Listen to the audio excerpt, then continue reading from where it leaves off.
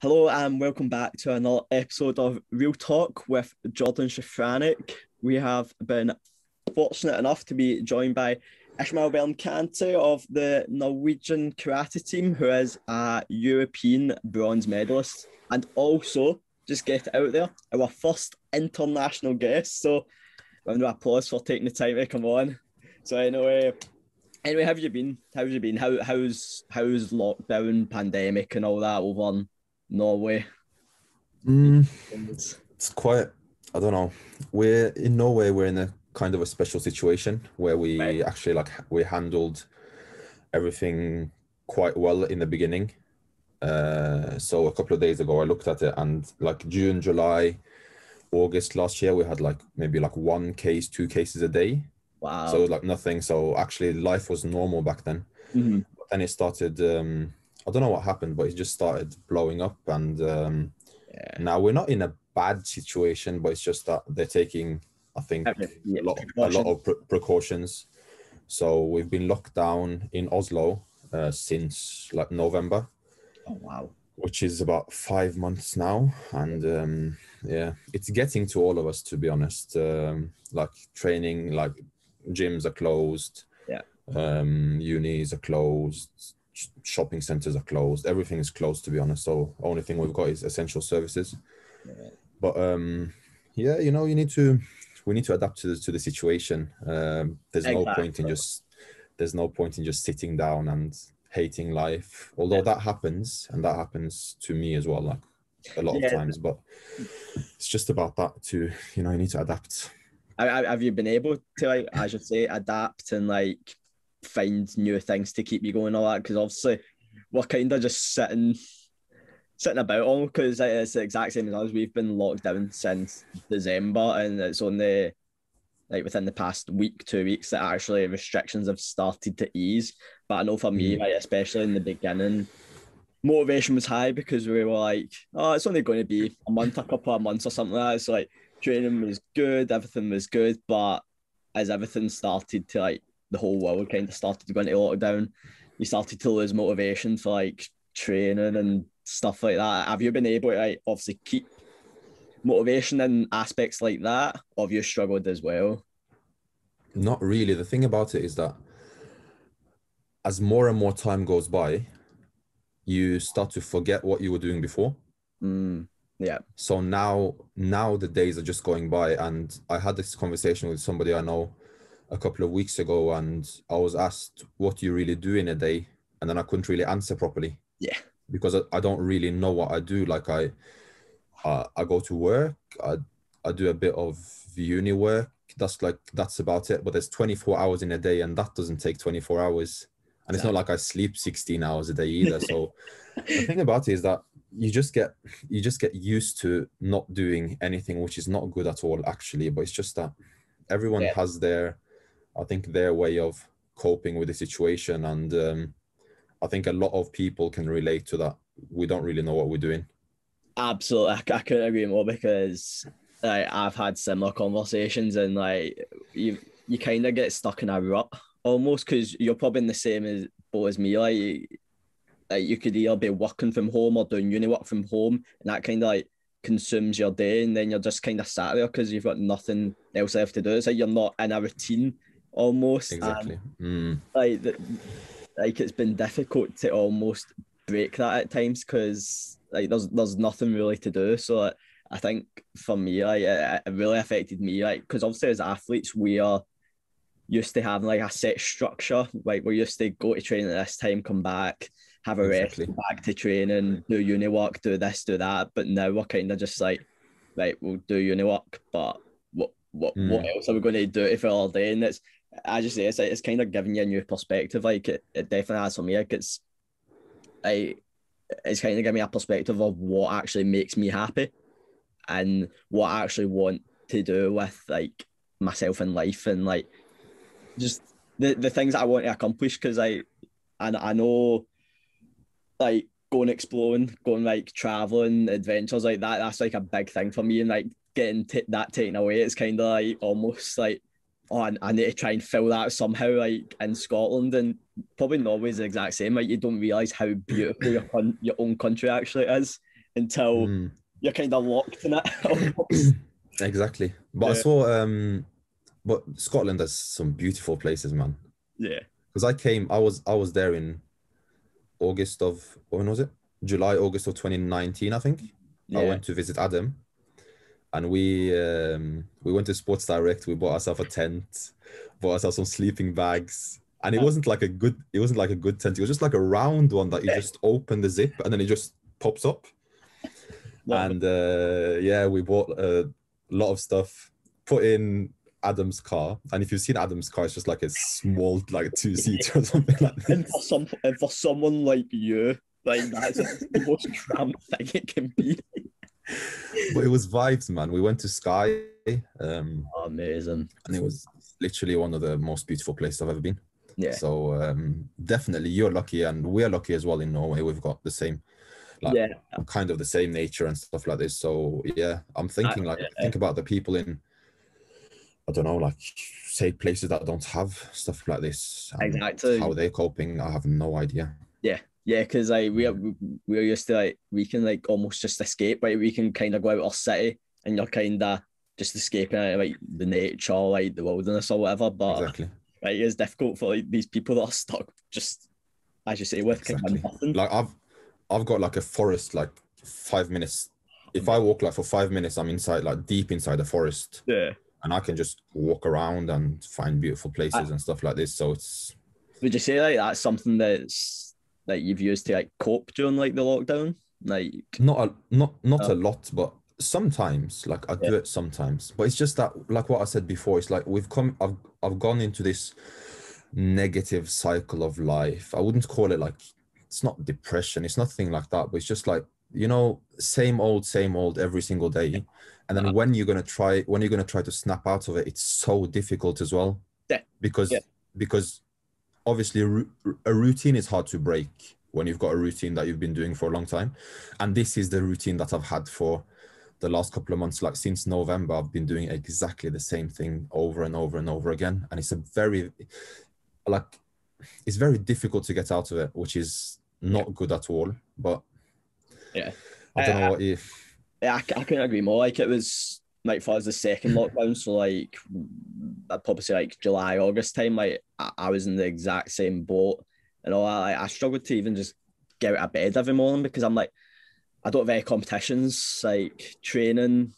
Like, you can keep training, but it's difficult to have that goal, that thing to keep you going every morning. Like, it just kind of like a snowball effect. I'm like, well, what is it I do? I'm like, and then I just struggled to get out of bed, just doing, like, the simple things that you almost take for granted. And exactly. It's difficult. That's kind of why I started, like, all those challenges and all that. Like, at the start, like, that was, like, love those, by the way. Love those. Yes. Love those. Right, that was, like, the reason behind that. Because I'm like, if I set myself a challenge and I put it out on, like, social media or something like that, then I kind of need to get kind of accountability, isn't it? Yeah, I kind of just need to get up and get on with it almost, which is what we usually do as athletes anyway. But we've almost taken that for granted. So, like, that was, like, the reason behind doing all of them. I'm like, right, we're used to pushing ourselves to our limits. We just kind of, as you say, adapt and find new ways to do that, which it's easier said than done. And for some people, like, even the simpler things, like, they should almost have, like, respect for themselves for even just accomplishing those little things, because it's, as you say, it's difficult to break that cycle. Oh, like, how were you able to, like, break that cycle? Obviously, like, we may not have, like but what helped you, or what helps you? It's a very difficult question to answer when you're in that cycle at the moment. So obviously I'm very grateful. I've got a job that I can go to every single day. So that's, like, something that I have to get to work at 2 p.m. every single day, and I'm there for 5 hours and I do my work and everything. So that's a very good thing that I've got in my life at the moment. But I know a lot of people are just sitting at home who's not doing anything because then they're laid off of work. I got laid off from my previous job just because of what they said was pandemic issues. But and then I walked around for a month, not really doing anything, and that was like in the middle of like January. I think it was in January. February I was not doing anything either, and then in March I got that new job. So I'm very thankful that I've got that, which is like a routine thing. Yeah. But it kind of ends up being like I wake up like around this time maybe, and then I don't really do a lot. So maybe I sit on my computer. Yeah. Try to do some uni work. That's very difficult at the moment as well, because like literally you've got like no social interaction with anybody else doing the course with you. Yeah. Zoom doesn't really replace it, and yeah, it's like a different kind of, it's like a new thing that nobody really knows what to do about. Yeah. And I'm a person that likes routine. Like I'm not the best at having routines. Like I won't wake up at 5 a.m. every single day. I won't do that. But if I've got like a routine where I do this and this and this, and that was very, very positive as well when I was doing my training and I was doing my competing. It was like accountability that I needed to be at training for 10 a.m. and then I needed to give my 100%, and then I'll go home and I'll rest and recover and eat, and then I'll get back to training. And that was a very like nice way of living the life. But nowadays it's just difficult. So I'm just trying to do one thing at a time, to be honest, because if you're putting like 100 goals at the same time, you're never even gonna start with one of them. So obviously I'm a person that likes to watch YouTube, like motivation, TikTok, stuff like this, like not obviously the funny stuff on TikTok as well, but a lot of like motivational stuff on TikTok as well, where people do like challenges, and obviously your thing as well, where you do like a new challenge and stuff. But I just find it so difficult to start them. Like I'd save them, I'd like them, I'd put them like in my folders and stuff like this, but then I just forget about it. Yeah. And maybe you can help me with that. I don't know, like what goes through your mind, like when you say for example you see a challenge on Facebook, for example, Instagram, like David Goggins puts out a 30-mile challenge for 30 days. Say that, for example. What do you do?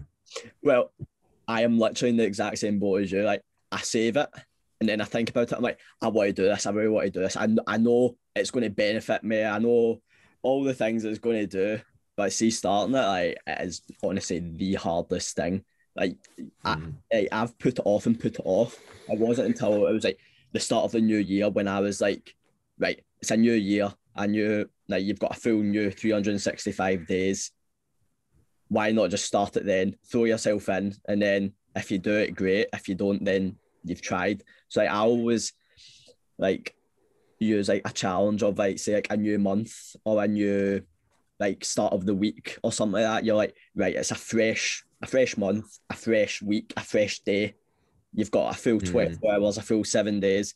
Why not try and do one thing for those 7 days? And then, as you say, like it's almost like a snowball effect. If you say you say to yourself, I'm going to get out of bed at this time, then you do that for a week. Then you slowly build it up gradually, and then you get to challenges that push you. But the thing is, it needs to be something that you enjoy doing. Like I started out with those runs. It was like a 1K, then a 2K, then a 3K. Like it was easy stuff, so like I could enjoy it. And then as it got progressively harder, like I'd already done this small stuff to get my confidence to like almost start it. I'm like, well, I've went 2 weeks. Like too bad. I was thinking to myself, when's this gonna end? Is he gonna be running like 200 kilometers when it gets to April? I have no idea. Honestly, mate, I'm like, thank God I picked February, because I couldn't be bothered doing 29, 30, 31. I was like, February, perfect month. Yeah. So it's all about like starting small and picking stuff that you enjoy doing. Like as athletes, like we kind of run smaller distances. We don't usually run like large distances. So like that's why I started off small, kind of getting into the small stuff I could do, and I knew I could like almost build my confidence with, and then you just slowly push yourself more and more and more. But the main thing is finding stuff you enjoy doing, because a couple of other ones, it's like to do with like climbing mountains, like in weights fests and all that. And like I enjoy climbing. Like I know at the end you're going to get like amazing views and all that. So like it's not, I wouldn't really class it as a challenge. The only challenge is adding in like a weights fest or something like that, and like the end goal that you're going to get is going to be good. But yeah, it needs to be starting off something small that you can build your confidence up in, and something you're going to enjoy doing or you're going to see the benefit, because there's no point running 300k in a month and then you're like, I didn't enjoy that. Or yeah, because I think the thing about like us as athletes, we're very used to being on like the highest level of things. So if we're going to start something, we want to start something that is really, really difficult. Yeah. And that's a problem that I have. Like, I had a workout the other day, which was like the first workout I had in a couple of months, just because of like sheer laziness, not just putting the time and stuff like this. But then when I did the workout, I went all in. Like I'd literally like go all in, because that's the only thing I know, if you understand. Absolutely. But this is like a new situation, which like we've talked about before, which nobody really knows what to. We don't really know what we're going to do in this situation. So maybe, yeah, that's maybe a smart thing to do, like to start, maybe go back to the basics. Like think about the time, like a couple of years ago when I didn't know how to punch, didn't know how to kick, didn't know how to do anything of like that. And back then we did start from the basics. So maybe that's just what I need to do now to get like back into doing stuff, and maybe something like this. It's almost like setting yourself goals of what you want to achieve, because see before I started those challenges, I looked up crazy challenges on, as you say, like YouTube, TikTok and all that, and I'm like, have you seen that 75 hard? What one's that? You'd go 75 days and then you do one workout inside, one workout outside every single day, and then you're not allowed any cheat meals for 75 days. And if you fail, like say you fail on day 49, you go back to day 1. Yeah, I'll send you a link. I'll send you a link to it. That is crazy, because see for me being a cat athlete, like I don't really I wouldn't say I don't watch what I eat, but I can have a cheat meal, I can have this, I can have that. So and as a heavyweight, that's what I would do as well. Yeah. So it's like, even like not having a cheat meal is like something difficult. Like, exactly. That'd be a crazy one, because you almost just need to keep yourself accountable and just keep going like that. That's the thing, like, that I enjoyed, see, because like with my challenge, I put out every single day. I know some people are probably like, oh god, here he is posting completed another run or something like that. But for me, it was like to hold myself accountable, that I'm like, right, if people don't see that I've not posted, then I've not done it. Somebody's gonna think that you haven't done it. Yeah, exactly. Just one person even.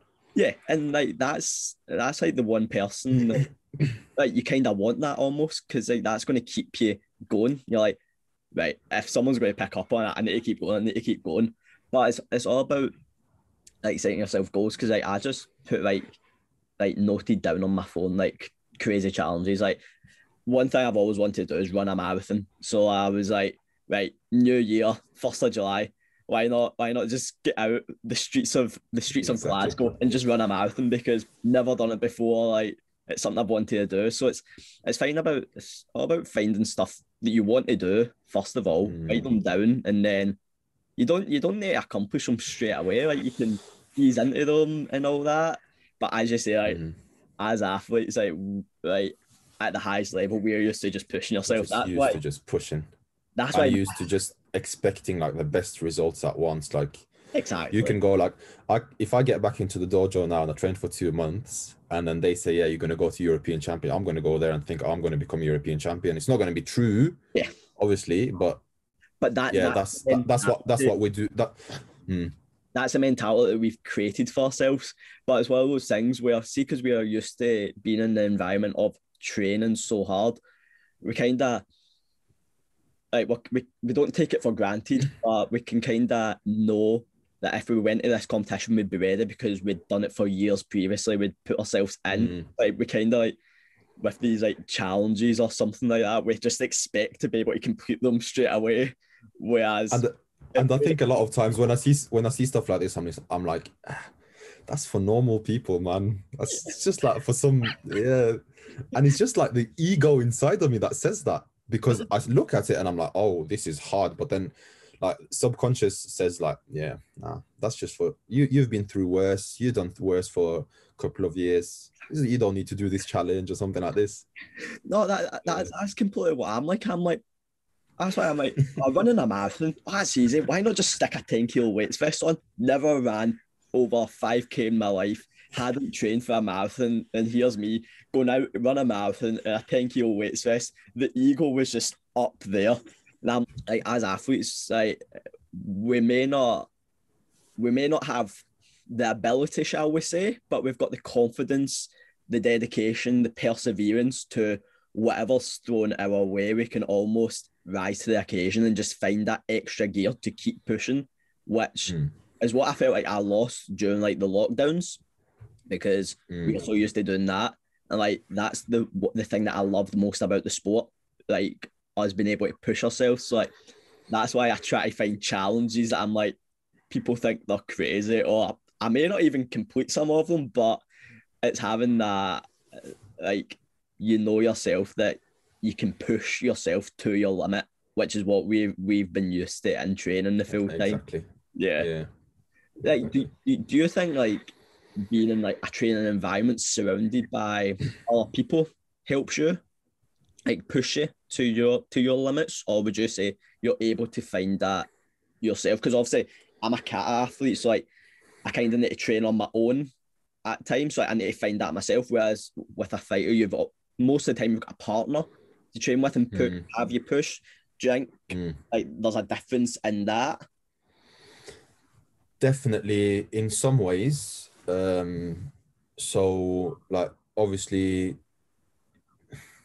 this is like like in normal daily life. If there's a person, like if you walk into a room with like a bad mood, there's like 10 people in there that are in a bad mood, you're going to be in a bad mood as well. So it's the same in a training situation, to be honest. When it comes to like sparring and doing drills and stuff like this, if you've got someone there that's motivated and wants it as bad as you or even more than you, then it just makes you push that extra whatever, extra minute, extra technique, extra everything.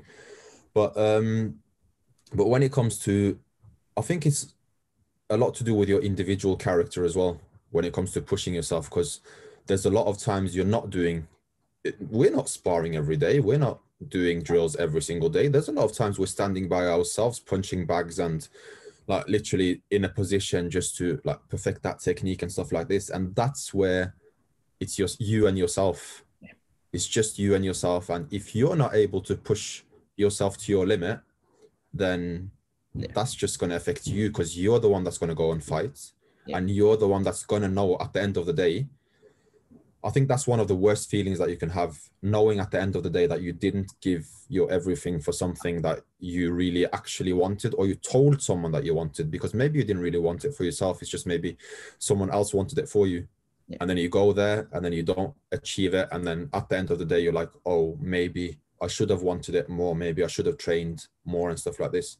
So when it comes to karate and becoming a better karate athlete, martial arts athlete, whatever, a partner is very, very important.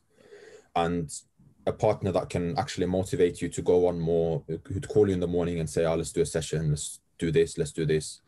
But when it comes down to it, it's you and yourself. And there's a lot of not pretty things that happen like behind the scenes that nobody knows about our training.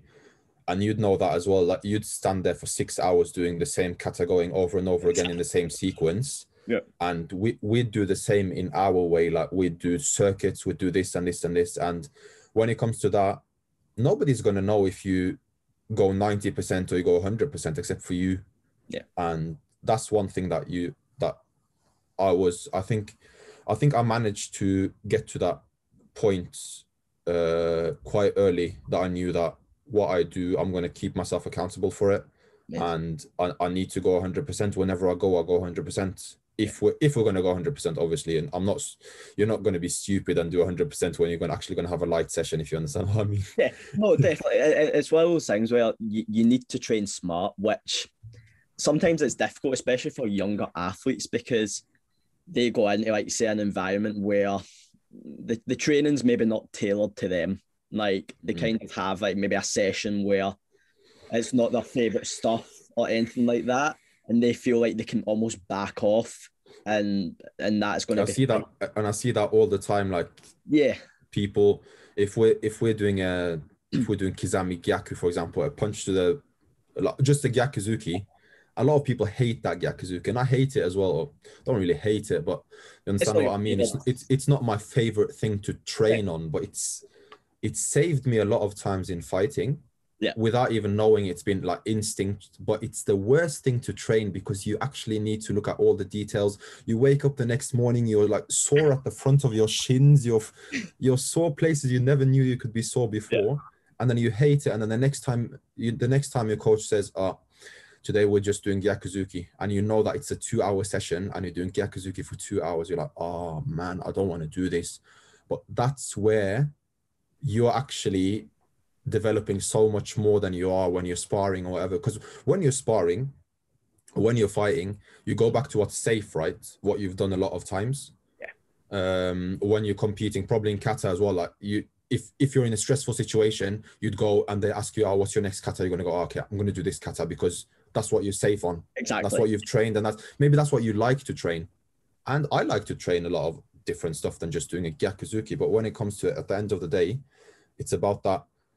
It's about developing. You need to do all of these things that you don't really like to do just to so you can do what you like to do later. Absolutely. Do you understand what I mean? Yeah, no, definitely, because as you say, in sport, like, you're going to get thrown into like unpredictable moments where your banker stuff may not. I'm not saying it doesn't work, but there could be situations where you need to do something else, and you've hated all the hours of training this, but it could be that one time that you need it, and you've been able to pull it out, and it's going to save you. It could be like the last 10 seconds. You need to score 3 points, for example.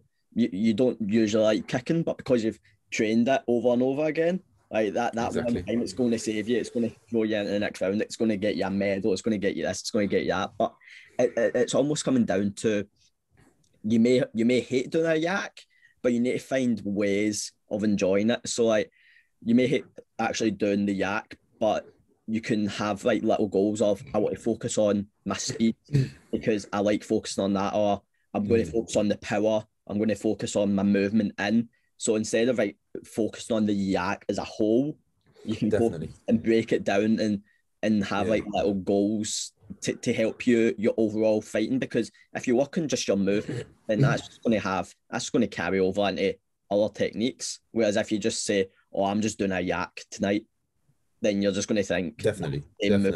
And that's up to you, because your coach's never going to say that. Exactly. He might do, but you might find something that he doesn't really think about when it comes to exactly that technique or whatever. So you need to find like stuff that's individual to you. But sometimes, to be honest, it's just some sessions are just, you just think they're pointless, you hate them. But that's when it's important to give 100%, because that shows who you are. It shows that you really want it, to be honest. Because if you pick and choose what you're going to do, then at the end of the day, you're not going to be someone that's people are intimidated by. If they see like my name on, like, they're going to fight me, and then they know how I train, and they know that I'm a person that takes days off and takes extra days off, because you need to take days off, but takes extra days off and only trains that one Kizami and stuff like this, then people are going to be like, all right, this is easy work. I'm going to prepare for the second round. But if you're that person, if you're known as being that person, and you don't even need to be known as it, but let's just say you're known as that person that actually gives everything they have every single session, whatever it is, that's going to make a big difference in how people perceive you and how you see yourself as well. Because then you know that I can do this for 2 hours. I've been through the worst of the worst of the worst. What's 3 minutes going to be? what new is this going to bring? What, do you understand what I mean? Absolutely. And it's almost like, see for me, when I'm in the gym and say like, I'm doing sprints or I'm in like my last set of deadlift, squats, whatever, I'm like, well, would like the person I go back to, because like they're like quite a beast in the gyms, like Goktas from Turkey. I'm like, would he give up in this last rep? Would he give up in this last sprint? Like if I push myself, I'm going to be closer to him. Then it's going to have like a knock-on effect. Almost, it's going to build your confidence as well. But Definitely. it's also going to show that confidence on the mat, because you're going to be as prepared as the person that you may think, or they may think's a lesser opponent almost. But if you go in being the exact same physical like capability position as them, it's all going to just come down to your confidence at the end of the day. If you know you've worked, you've done everything right, then your confidence is going to be up there, and that's key, especially like individual sports. Like if you go in with a high confidence, like it doesn't matter who you go up against. Like if you've got that confidence, then if it's your day, then you can take out anyone. Which and that's what we see as well, like with these countries like Turkey, Iran, France, these countries, Japan, they've got that confidence high. And there's some people there that really, they can only do 1 or 2 techniques. When we're talking about fighting, they can only do 1-2 techniques, but they do those 1-2 techniques with that high confidence. And it may not be the best in the world, but it actually does win fights and it wins championships and everything. And that's just because they, I don't know, they believe that they're the best. And that's a very important thing as well, because going on to like the mental part of it, that's equally, or that's even more important than all the physical work. Like what I said about, you're going to do that Gyakuzuki for 2 hours, you're going to do that 3 times a week for 4 weeks, for example, because we're in a period where we're not competing. And then if you go on to fight, and then you're actually ready physically and you're better than a lot of people physically, but then it's that mind that stops you. And that happens, and that's happened to me so many times. And it's I don't really know what it is, but it's a bit difficult to say. But it's about, I don't know, you need to, I'm a person that I doubt myself a lot. So I'd do all the work in the gym. I'd feel on top of the world. I'd go from the gym and say, oh yeah, I'm world champion. I'm a world champion. That's how good I am. And I would know that, or I would believe that, which is the most important thing. Because anyone can be world champion at the end of the day. Exactly. On the right day. But exactly. You know what I say, like, you know what I'm saying, like after a session I'd go, okay, yeah, I'm world championship quality, like I'm world champion quality. But then I'd go back home, and then it would ease off a bit. And then I'd sit on the plane, and then I'd go to, say for example, World Championships Madrid.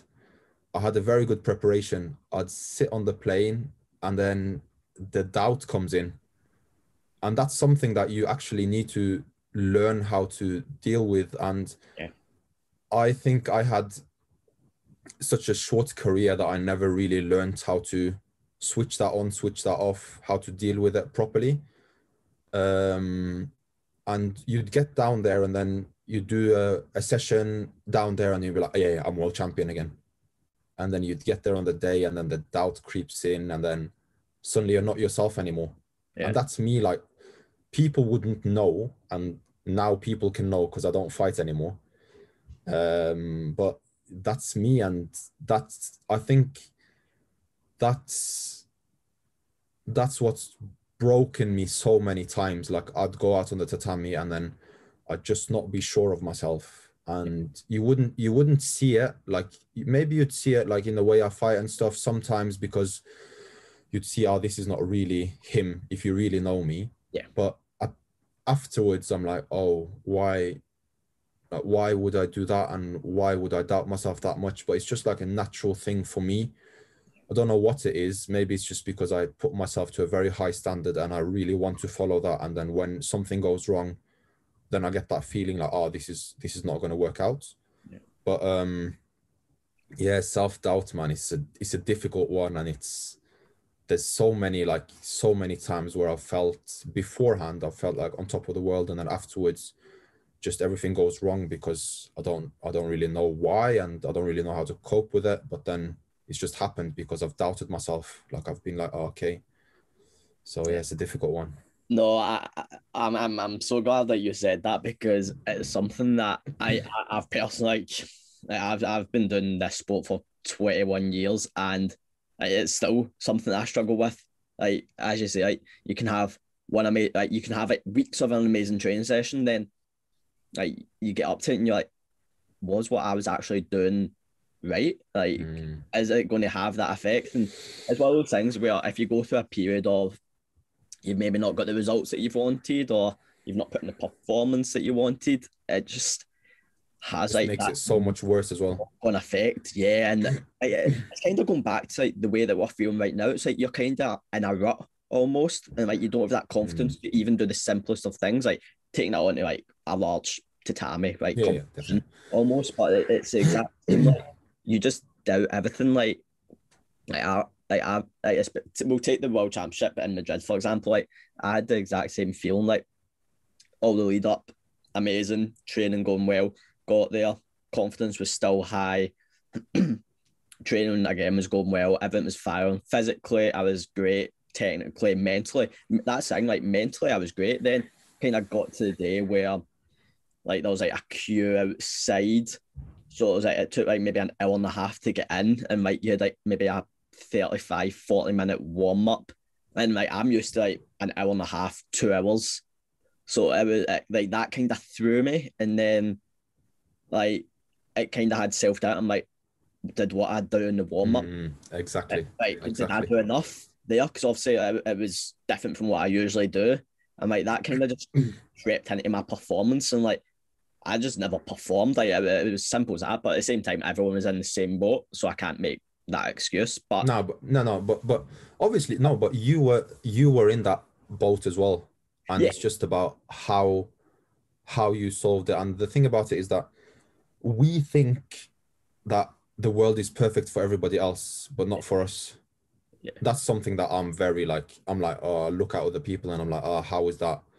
yeah, How does that look so clean? How does that? Do you understand that technique? How does it look like that good? How does he have that? How does he have that? And then I look back at myself, and then I'm not feeling the greatest maybe on that day. And when you're competing that much, you're never gonna, yeah, unless there's like major championships, you're never gonna be peaking. You're just gonna be like yeah. on it all the time. So you might go 2, 3 competitions in a row where you're not actually feeling that well when Mm, you're warming up, and then you look at someone else, you look at someone else that's maybe you'd say that you've beaten before, mm-hmm. and then they're looking great, and then you're like, oh, I'm not looking that great and stuff like this, and then you just think everything else is a perfect world, and or that's what I do as at least. I think everything else is a perfect world, and then that I'm like the victim in all of that. That I'm like just like yeah. Yeah. It's a difficult thing to comprehend, because the thing that we need to like actually like look at, like, we are competing at the highest level in our sport. Like, the people there, like, they're at the top of their game. Like, you don't get any better. Like, it's one of those things where like, because we are from like a small nation almost, like, we almost, I don't feel like I don't belong, but like looking at it, you're like, wow, how am I competing with these people at times? But the thing Sometimes yeah. is, they're at the top. Like, we're at the top of our sport. Like, that's something like you kind of need That's to say to yourself as that's well. because that's exactly the same thing that happens when you go to a, or for example, when I go to a, like when I go to a national championships in Norway, and I know that I'm not feeling 100%, but I know at the back of my mind, I'm like, oh, this is not going to be difficult for me. I'm gonna win this. I'm not gonna let in any points and stuff like this. And that's not me being too overconfident or arrogant or whatever, but it's just that that confidence that I have there is what other people have at the next stage, Exactly. at the K1s, for example, Exactly. at the, and that takes, it takes time to build up, but it's just that I Yeah. don't know, the mind is such a complex thing. Like it's gonna trick you, it's gonna, Yeah. and yeah, it's like Well, that, it's like a circus lion, like it's a lion, in a cage, and sometimes it manages to escape the cage, sometimes it doesn't, sometimes it's just sleeping, and you never know what situation you're going to be in. Yeah, this is the thing that I think athletes need to. This is the thing, like, we'll take social media, for example, that people don't actually see. They're just going to see the end result. They don't see all the peaks and the troughs, the roller coaster, the highs and the lows. Like the traveling across the world for 3-minute fights. Exactly. Like people don't, unless you're in that environment, people don't realize the toll that it takes. Like, especially, like, as you say, like, we don't. It's not like we play 90 minutes of football and you get knocked out after one match. We're there for 3 minutes. If we get knocked out, we get knocked out. It's as simple as that. Then we're stuck in a stadium for 7 days. If it's a world championships or something like that, and that is the most depressing 7 days of your life. I tell you that. Exactly. And everyone else is making you feel like you need to be depressed as well. Because at the end of the day, like, I'm like a very complex thinker, right? So I'd overthink a lot of things, like, not when it comes to situations and stuff like this, but afterwards and before and stuff like this. But my mom told me, like, she was like, there's only 3 winners, or that there's only 4 winners. There's only one guy that gets gold, 1 guy that gets silver, and 2 people that get bronze. And I thought about it one day. I went to a competition. I was like, oh, there's so many people here. And out of these people, 30 of these are going to get a medal. The rest of us, are going to be sitting there. We're going to be depressed all together. And we're going to be on the plane home, and we're going to go home and work again and then try the next time. Do you understand? So absolutely. It's a brutal sport. Literally. It is. And like, the example that I take is, like, it's not like one a team sport where you can give yourself a 70% performance and your team can give 100% and they're going to carry you through. If in our sport you give 70% performance, that's you out the door. That's your 3 minutes over with. Yeah, definitely. So, like, it's going back to, like, what you put in is what you're going to get out. If you give that 100% in training, and you take that onto the mat, then there's no way that, like, physically, there's no way that you can get beaten. Like, mentally, exactly. You can have those highs and lows, but if you get that right on the day, then there's no reason why you've given everything before that you can't get the result that you want. And because we've all seen it as well, that days where everything works out, you're exactly. Like now I feel like the categories are so spread. Like, with the people that are medaling, obviously you've got your people that are kind of consistently medaling in their categories, but you've got so many random nations just popping up, and that's just down to them having the confidence on day, like, not going up against Agef or Da Costa and being like, I've got Agef or Da Costa. You just go in and you fight like you're going to fight, no matter who the opponent is. You just fight your fight. And I think that's what people, it may be difficult, like, over the years, like, going up against these people, but if you don't have the confidence going in that you can beat them, then that's you already lost. Like, you kind of can't focus on that. You need to focus on and trust in your ability of what you've done. And it doesn't matter who puts in front of you. If you have your day where everything clicks, then you can put Agef, you can put Erkan, you can put, no matter who's in front of you. Like, exactly. But as well, it's difficult to get that confidence. Like well, it's just to anyone listening, like, happens to everyone. Like, I told you before that it's I haven't figured that out. It's a random thing if I've got a good day or a bad day. I'm trying. Like, I've talked to people and I've gotten help and everything like that, and I've tried, but at the end of the day, like right now, I don't fight anymore. Like, just disclaimer, I don't fight anymore. I made that decision to step down, not fighting anymore, not trying to go to the Olympics, stuff like this. I had a couple of dreams lately where I've actually, like, gone back and started training again and stuff like this. So maybe no. But when I was fighting, and I was fighting like nearly week in, week out for 4 years, everywhere and against everyone and all of that, and I was doing that as my job. And even for me, I was a professional athlete, and I did not have things like that figured out at all. Like, I'd achieve some stuff here and there, and I'd have good days and I'd beat good people, but there was chaos in the middle of all of that. Like literally, there's a lot of times where I've like doubted the dream and a lot of things like that. But that's when it shows you if you're really supposed to be doing what you're doing or not. No, absolutely. Because I won European bronze in 2018 and under 21s, and after that I had a terrible season, and until this day I think to myself, I'm very, very harsh with myself, but I think to myself, did I win that just because everybody else was having a bad day? Yeah. Do you understand what I mean? And I've never told this to anyone before, because everyone's like, oh yeah, he's European bronze medalist, he had it figured out that day and stuff like this. But I doubt myself and I tell myself, did I really deserve that, or was that just because everybody else had a bad day? Do you understand what I mean? No, I had a really bad season after that, and then that just made me consider and be like, oh, was that really deserved? Am I really on that level and stuff like this? But you just need to, and that's something I'm struggling with as well, like being proud of what you've achieved. Yeah. Like being proud at the end of the day, I've done that, I've done this, and maybe some things I haven't achieved. I never got to the Olympics. I never got a World Championship medal. I never medaled at a Premier League, but I was there, man, and I represented like my country at the highest stage, and I was trusted by the federation to have that as a job, and I was selected for everything, and they literally invested so much money in me because they believed in that dream, and I can't take that away from myself. Like I can't sit there and say to myself that I might have gotten that medal because other people were having a bad day, or it was just like a glitch in the matrix or something like this. That all of this is real, and we deserve all of this that we've done, and what we haven't achieved, yeah, we haven't achieved, but it wasn't meant to be, and that's just how it is. Yeah. It's such it's a thing that I feel like a lot of athletes go through, but it's one of those things they don't know how to comprehend it.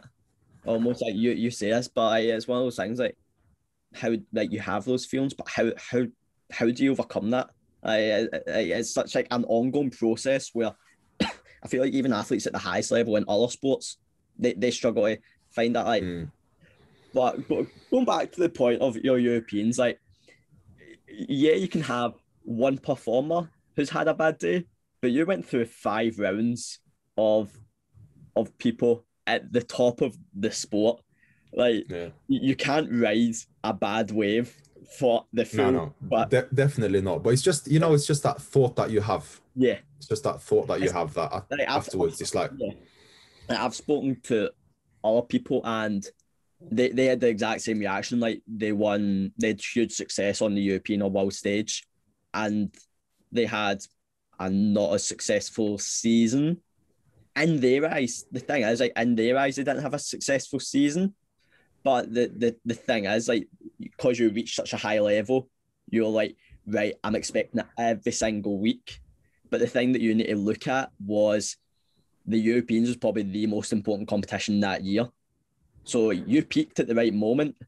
So like, you're going to think you're going to want to ride that wave, the full wave for the full season, which as athletes you're going to want, because you want to have that feeling of succeeding the full time. But you've done it when it mattered. So like everything else, you can kind of take it down because it's not as important as what, like, because like Norway, for example, they're investing your money for a European or world medal. They don't care what you do at this comp, that comp. They want the recognition of you medaling at a European or world championships. So you've peaked at the right one. So like everything else in between, it doesn't really matter. But obviously, as athletes, we just want to go out and win. We've put in this so much time, so much effort to get here, and then when you go out first round, then it's like, shit, did what I do there actually, like, was a fluke almost? But it's going back to like, you almost need to trust the process. Like, definitely. Like you trusted the process all the way up to the Europeans, and it worked. So you kind of just need to reset go back to zero and then build that process again. Because there's no point focusing on each competition like every single time, because you're not going to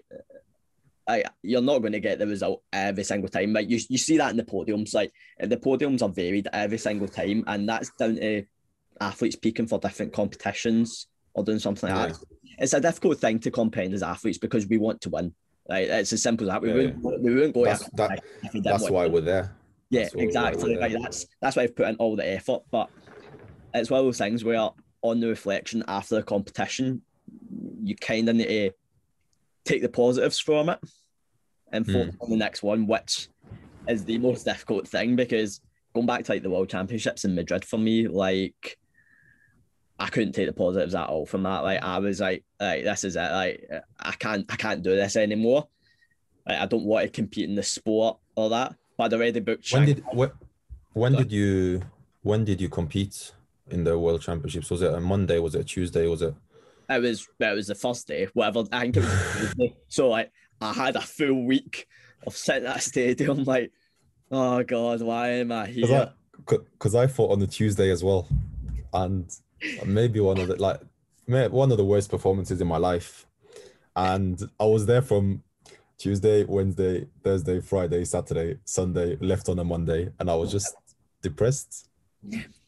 That's the thing. Like, it's not like we've competed. We can take ourselves out of that environment. We can reset and all that. Well, you're there.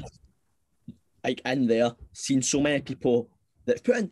This is the thing. Like, you've put in the exact same amount of effort, hard work as the person that's got gold. Like, you can't doubt that. It's worked on the day for them. And knowing that you've put in the exact same amount of effort and hard work and it's just not clicked is probably like a worse feeling, because you're seeing them succeed. You've seen all your teammates succeed, which isn't a bad thing, obviously. But you're almost like, oh God, like, why couldn't that be me? And then you're just sitting there like overthinking like what could have been, what should have been and all that. And it's environments like it's a difficult one. It's a really difficult one. Like, so like if you've done it for so many years and you don't really know, you still don't know what's going on. No, like absolutely not. Like 2018, like I was like ready for packing it in. But as I say, I'm Shanghai booked already. That was in 3 weeks' time. So I was like, right, confidence all time low.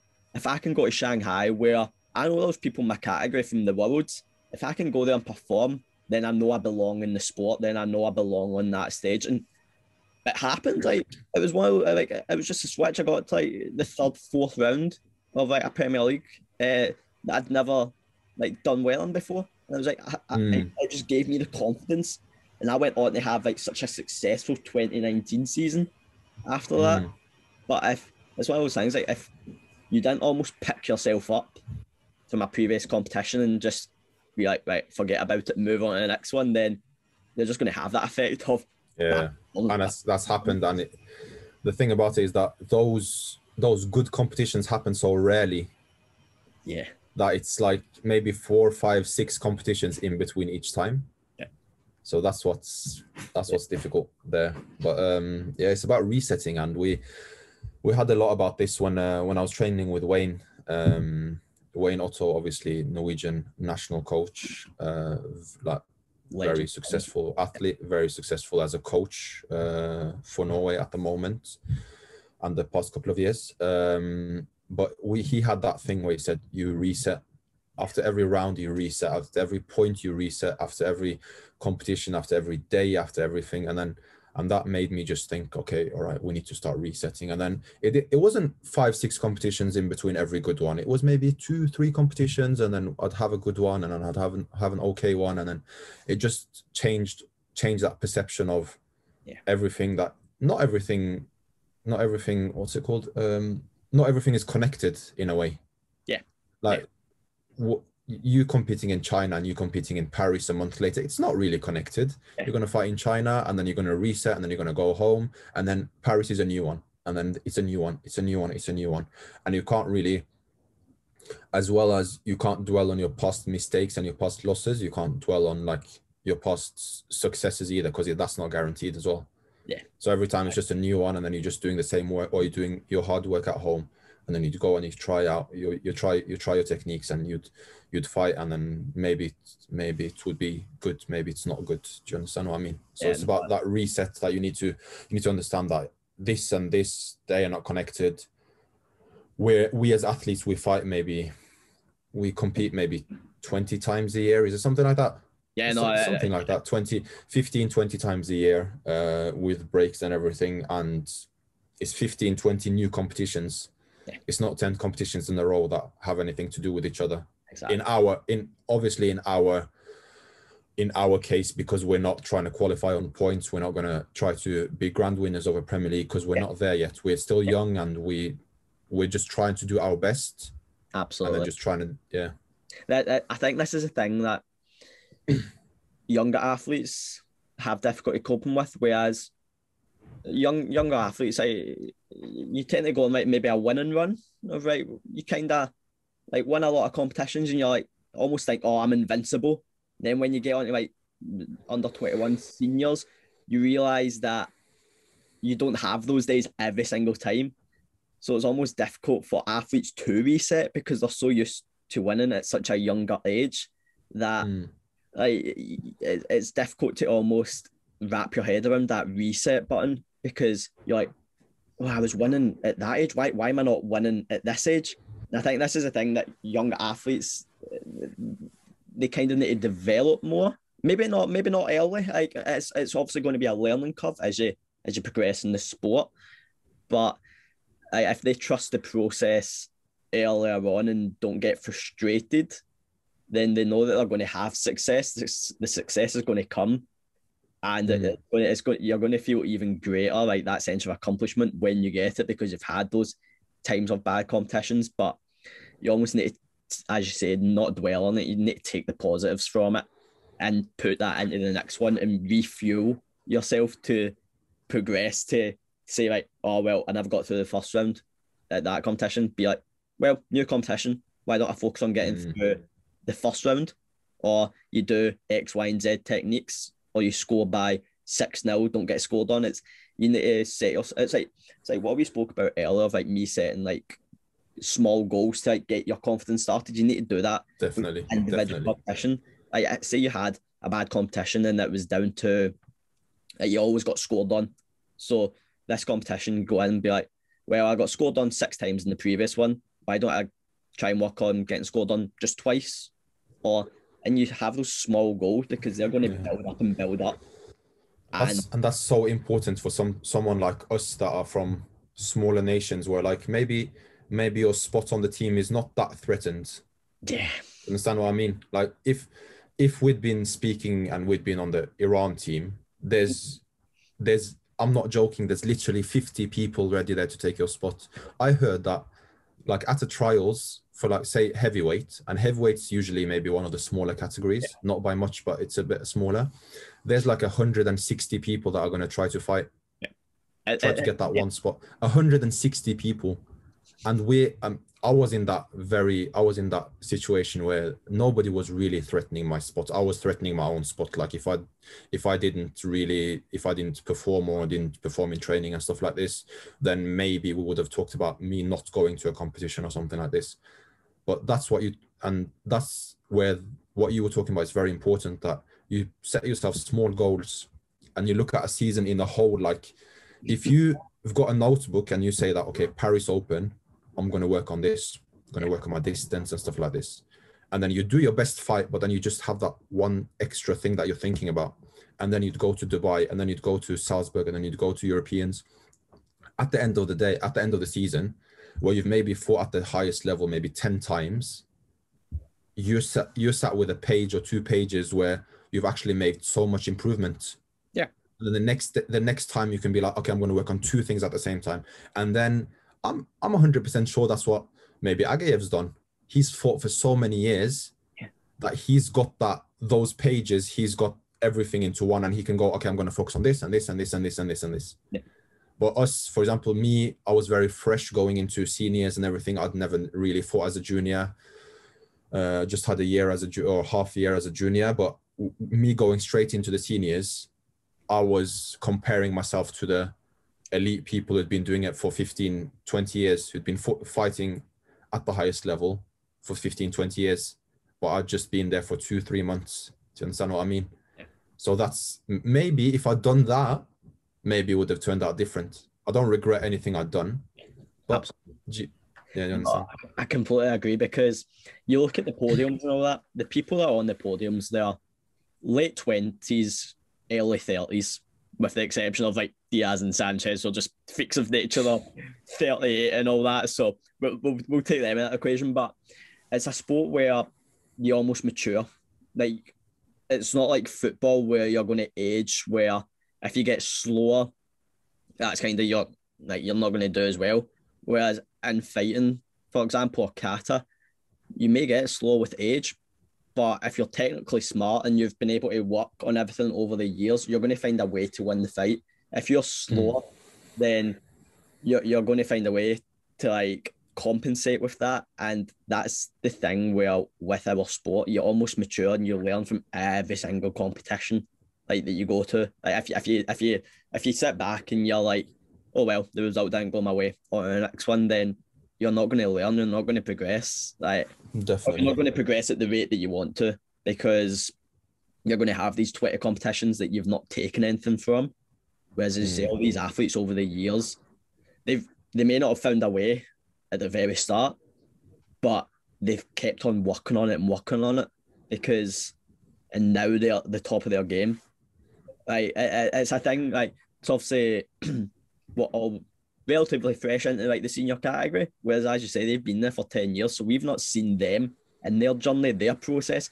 They probably weren't winning all their competitions straight away. It's just that they've chipped away every single time and built their confidence, built their repertoire of techniques up, and now they've faced so many losses, or they've faced so many wins, that they can almost find a way to win now. Because you look at Age, like, he back in the day, he was winning 8-0, he was kicking, sweeping, doing everything. But now he's older, like, his joints aren't as mobile. Like, I seen him in Basel, and he had like ice packs on like 5 different That's just taking its toll on the age of the sport. But what he does well is he focuses on getting that 2 points and just defending that lead, because he knows that's all you need to do. Like, that's all you need to do in a fight. You just need 1 point to get you through to the next round. Exactly. Like, you don't need to do the flashy stuff that he done earlier on in his career. People are still going to remember that, but to win now, you need to adapt. And like, it's almost difficult, because we've not had as many competitions as them over the years to realise what works, what doesn't work, what can the weaknesses here, and it's going to build there. So like it's difficult for us as athletes being like, well, why can't I just be like that? Why can't I reach that high level straight away? But you don't realise that these people have been in the sport 10 years more than us, and they went through the exact same process. Yeah. And going back to that as well, because it's like there's a lot of people, like, if you're not in a system that's built on, say, like a full-time system that I was a part of, and you're just trying out everything by yourself and you don't really know what you're doing, and maybe you've got a coach that's maybe not at that level, or he's not really seen it all and everything. And then I've been to clubs where I see that the training there's no structure in the training, and I'd go in and they're just doing 100 different things because that's what they've seen on YouTube. Yeah. You've seen those Ageyev training videos where he's in Belgium in that summer camp and he's doing like 100 different things. Obviously that's not how it is. Because when I was in a training camp in Rome, and I got the chance to train with Iran. Oh wow. And obviously Iran I would say they're the greatest men's team in these recent years. Yeah. Like, you look at them and like you see as a team, like a team usually performs as a team and they don't really perform individually. But all these all perform both individually and team. Yeah. Like they became world champions in 2014, 2016, 2018 as a team, which is very rare nowadays. Obviously, Great Britain used to do it before. Yeah. Shout out Wayne Otto if you're listening to this. Then yeah. But yeah, and I trained with them, and literally it was the same thing. The whole session was just the same thing, just drilling those 1-2 techniques. And I was training with Porshab, and obviously got a bit intimidated. Porshab's scary man, but but I had a session with him, and we just drilling like the Kizami and the block and the counter the whole time. And when I went back from that training, like what I was expecting was something totally different to what I went through. Because that training it wasn't difficult for me. It was like the environment was difficult for me, but the training was everything that I'm used to from weighing at home. And that's what people maybe make that mistake, that they do too much. And then when they get onto the tatami, their heads are chaos because they have no idea what to do. But me seeing world champions who, this was 2019, and they'd just become world champions 2 months earlier in the team in Madrid. And I got the chance to train with them, and me seeing what they're doing compared to what we're doing, it just made me think like, okay, that's what they do. This is what we do. It's very, very, very similar. And that's what, and as you said, it's the simple things that win. Like that's what Agev does. Sajjad, for example, he does a couple of things that are great, and there's a couple of things that he does that he doesn't do that he's probably not great at. Exactly. You know what I mean? Like it's just about finding that balance, and then doing that training that is specific for exactly those things that you want to do on the tatami, and not doing too much. Because I'm not a kicker, I'm not going to go and do 10 sessions a week with kicking if I'm in the middle of a season. I might do it during the summer when I'm preparing for a new season, but that's not going to work for me. If I'm going to go to Paris in 3 weeks, that's not going to work for me if I start training my Uromawasha in the beginning of January. Because you've got your banker techniques. Why throw a kick when you don't need to? It's not a technique that you usually score with. This is the thing. Like I feel like maybe as younger athletes, where they kind of get flustered or they kind of want to show off almost, and they wonder why did I get caught, or why did I lose that fight, when they didn't just stick to the basics of what they need to do to win a fight first of all, and what they do well. Because everyone's got the exact same techniques like in the sport. Like there's it's not like football where people can make up like a new trick or something like that. Everyone does the exact same techniques. It's all about finding what works for you, taking it back to basics and just building it up. And like as you say, it's down to the intensity that you train at, because you can train these simple techniques, but if you're not putting in the intensity, the actual way you're going to use it in a fight, then it is pointless doing it, because it's like you're not replicating what you do in a training environment to an actual competition environment. So like if you've got Iran coming at you, then you're it's not going to be the exact same as a training session back home, because it's like, oh well, I done it like that. It was slow. It was this. It was that. How come I can't do it against Iran? And it's like, well, you're not training it in that environment. It's the exact same as kata, because like there's so many katas. There's like 100 katas on the WKF list, so we've got so many to choose from. But you see people like seeing Diaz or Kuna, for example. They're like, oh, I want to do that kata because that's the one that's winning. But the thing is, it's winning for them because it's the way their body's made up. It's their mechanics that work for them. Like a kata for Kuna doesn't work for Diaz and vice versa. And it's the exact same as us. Like we need to see what works for us. It's the exact same as fighting. You need to see what works for you, and you need to focus on those individual techniques and build that whole kata up. Then once you get there, then it's going to be a banker kata for you almost, because it's what you know is going to work for you. It's what you know works in the sport as well. So it's one of those things. You almost need to train smarter, not. It's Definitely. Like it's one of those things where it's quality over quantity. Like you could have a massive 2-hour session, but you kind of monotone the full way. You don't have like the intensity of the highs and like the highs and the rest. Like you're better having an intense 30-minute session where you're pushing everything and all that, and it's going to replicate a training environment, like a competition environment. You're better having that than just a 2-hour session where you're going at 50% or something like that. But obviously, Definitely. as you say, like, you sometimes need those sessions to like reset or work on like little technical tweaks. But the way you're going to progress the most is when it's going to be like a real life scenario in a competition.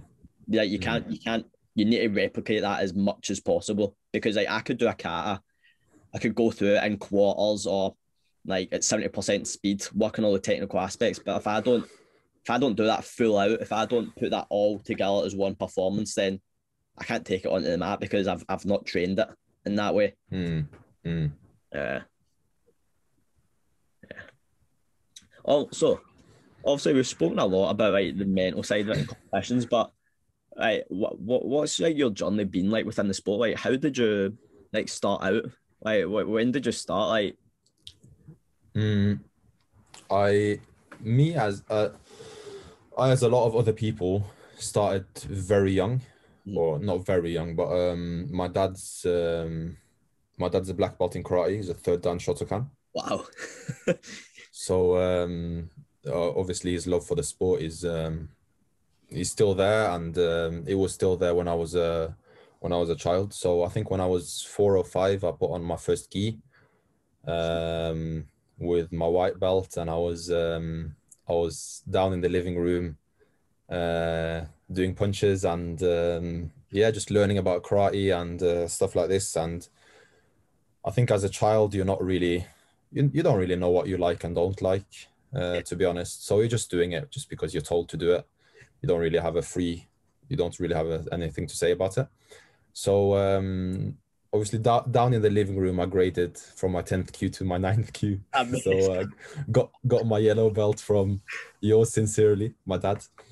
And then we got put in a club, which was like a traditional Shotokan club. No mats, no action, no nothing. It was just, I don't know if it's because of the sensei was, I don't know, whatever. But I hated it. Yeah. And went there for a couple of years, but didn't really get anything out of it. Didn't really feel that it helped. But a couple of years was actually a lot of years. So I was there for a lot of years, but I just didn't feel like I had a say, and I thought like I need to be grateful because my dad's putting all this effort in to put me into karate, and maybe it just switches and I like it one day or something like this, but it didn't really happen. So I quit karate and then I was playing football at the same time, but quit both of those because I knew that I wasn't going to become a football player, and didn't really see anything with karate going anywhere.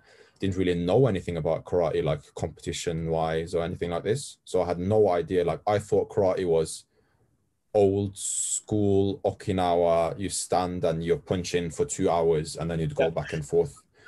So didn't really have a really great relationship with the sport. But then my younger sister, she also went exactly the same path as me. She started in a club that does competition karate. Right. And she's quit now. She doesn't do karate anymore. She didn't really like that kind of karate. But I went there with my dad once just to pick her up, and I saw what I thought wasn't karate being trained, if you understand what I mean. Yeah. And it was something like I thought was very like exciting, and I thought, okay, yeah, I've got a base in this. I know how to kick and punch and stuff like this. So I talked to him, and I talked to the coach, and he was like, yeah, you're welcome to come down and train. And yeah, we do competitions. We've got Norwegian champions. We've got this and this, when a club is going to talk about what they do. Yeah. And I was like, wow, how is that possible? Can I come? Can I do this? And he was like, yeah, just come. And I came down to training one day, and I loved it. And I was obviously, I've been given the physical properties. I'm tall, my arms are long, and it didn't really take a long time for me to actually get into it. Yeah. But yeah, it was like end of 2014 was when I was back at it, and at that time I was so motivated. I would train every single day. Didn't really know what I was doing, but I would just train every single day. Like I said before, I'd watch the Agaev videos on YouTube, and I would do exactly what he was doing, a load of just random stuff, but I was just so motivated. And 2015 Norwegian Championships was the first time I went to compete as a junior, and I became Norwegian champion, junior heavyweight. After 1 year. After literally after like 5 or 6 months. Wow. So it was like February 2015. Became Norwegian champion, and when you're Norwegian champion, you automatically get selected for Nordic championships. Nice. Which are Norway, Sweden, Denmark, Finland, Iceland, and some of like Lithuania, Latvia, and Estonia. Wow, it's a big tournament, because it's quite a big tournament. Yeah, because I just presumed it was obviously like your standard Nordic countries like Norway, Sweden, Finland. Yeah. But wow, it's quite a big one. So it was in Iceland. I was invited to go to Iceland to go and compete, and I was on top of the world. I was like, oh, this is so cool. I got a couple of days off from school as well, like to go and compete. So I went there, and at the time I was very I didn't really know a lot about like the mental side of it. I just thought, this is fun, and I'm just going to do this, and I know how to do this and this technique. Yeah, and that actually really helped me at that time, because I just do techniques because I think like, this is the right time to do the technique. I didn't really have that much knowledge to overthink stuff. Yeah. So I fought a couple of rounds, and I ended 5th in a category of like 10 people, I think, which I was obviously disappointed, but looking back at it, I didn't really, that was the best that I could do. Yeah. It was your first one, like, yeah. Exactly. Yeah, it was my first one. And Wayne was there as well. Obviously, I was coached by my club coach, who came with me, because that's what we do when there's a lot of people going. Nordic Championships were like 40 people from Norway that go, or used to.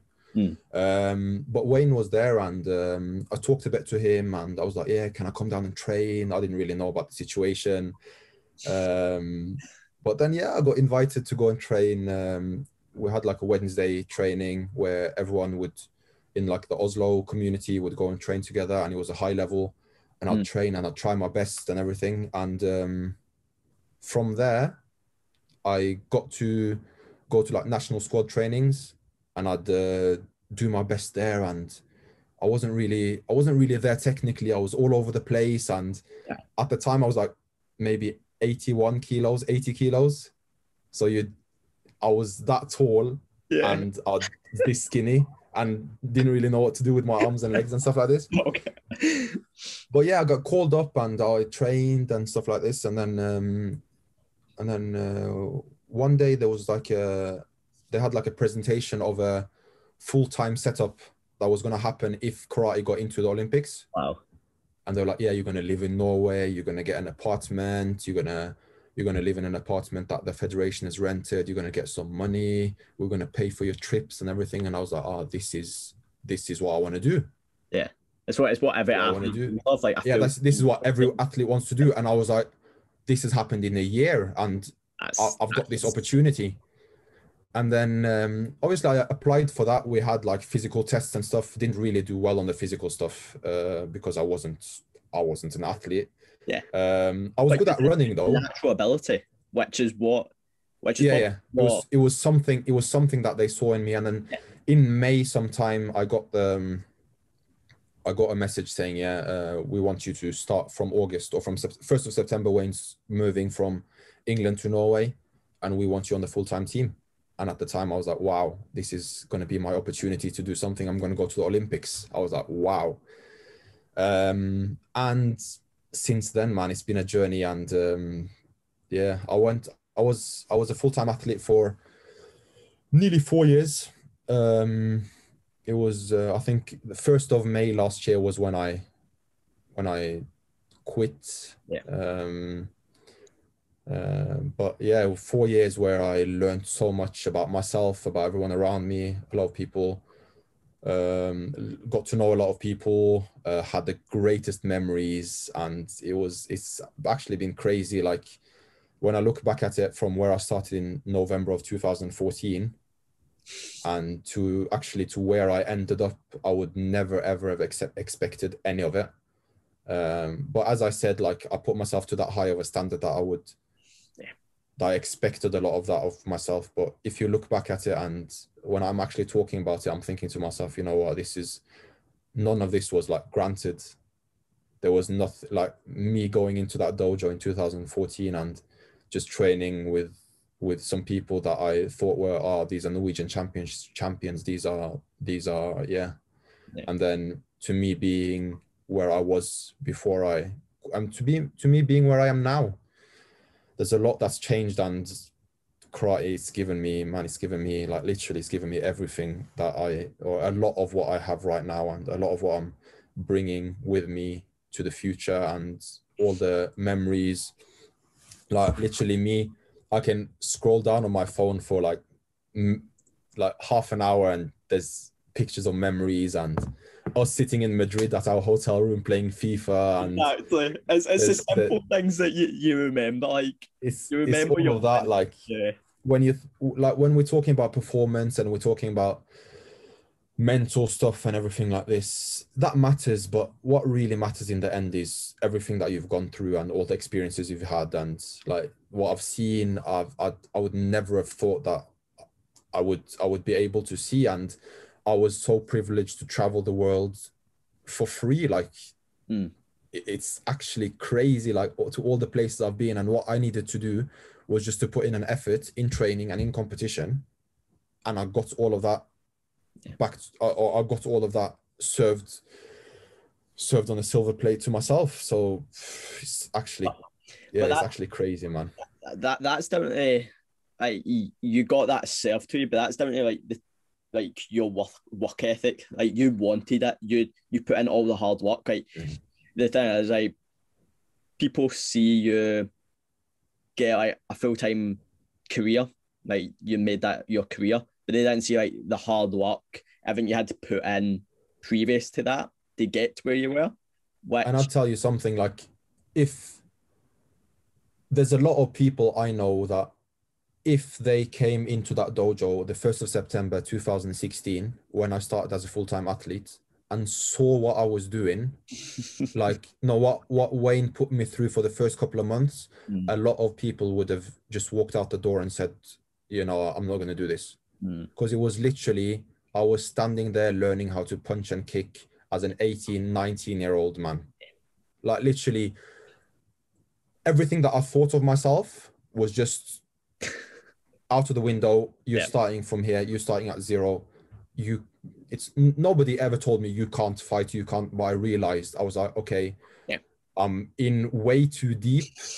I just need to build myself up. I just need to, do you understand? And it was a lot of like the start of my career as a full-time athlete. It was not pretty. It was a lot of technical work and a lot of boring work, but it paid out in the end. And I'm sat here, like if I do a karate session now, I'm 100% sure like my technique is there and stuff like this. Maybe not the cardio and everything, but I've learned a lot, and it's something that you can like you keep for years and years and years after you finish as well.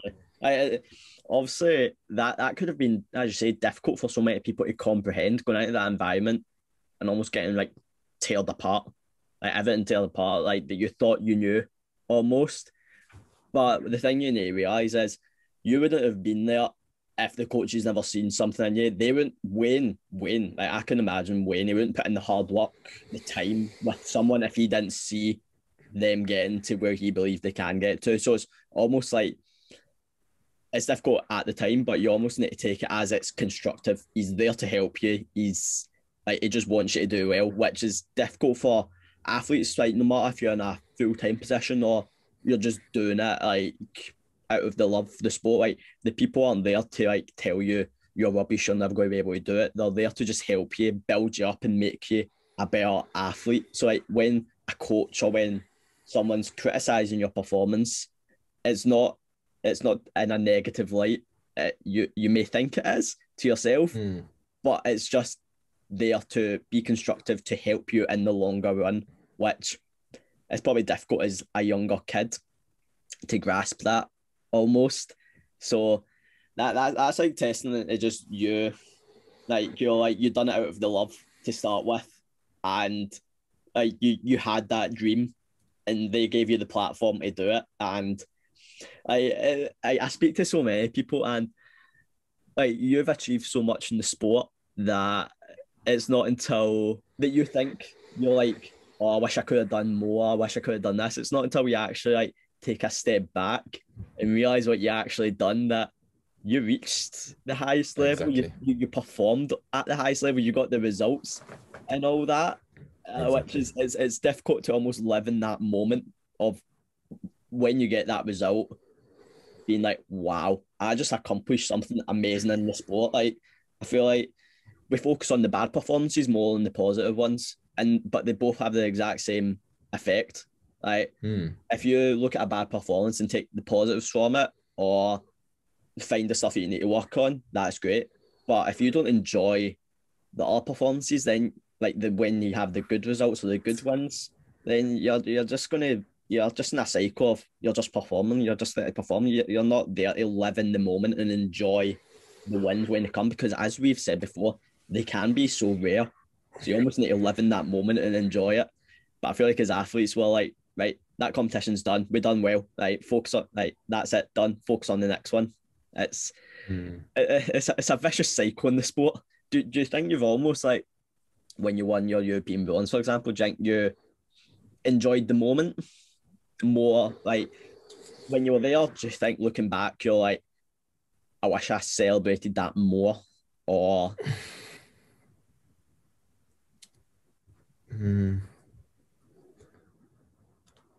I don't really know.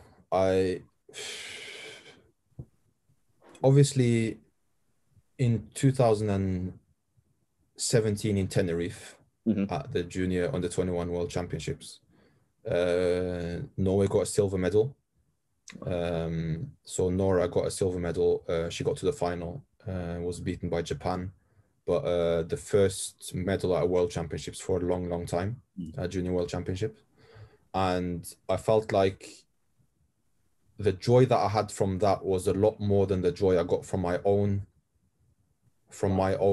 achievement, when, like, literally me and the people on the team, like the other boys on the team, like, we were walking around in Tenerife, like, with our hands on our head. We're like, oh, what's happened? What's happened? Like, what's happened? This is and I had never been to a World Championship before or anything, so I didn't really know like how Norway do. Or I knew, like, in theory, but then when it happened, I was like, oh my. And then I think other people reacted that way when I got my medal. But I was happy, but it's a difficult one, to be honest, because it was, before I went there, I went with like a kind of an expectation, saying that I'm going to better the last one. Got 7th place last year, I'm going to try to better that. And then when I was there, and I knew, like, from after the first fight, I knew that this is my day in some way.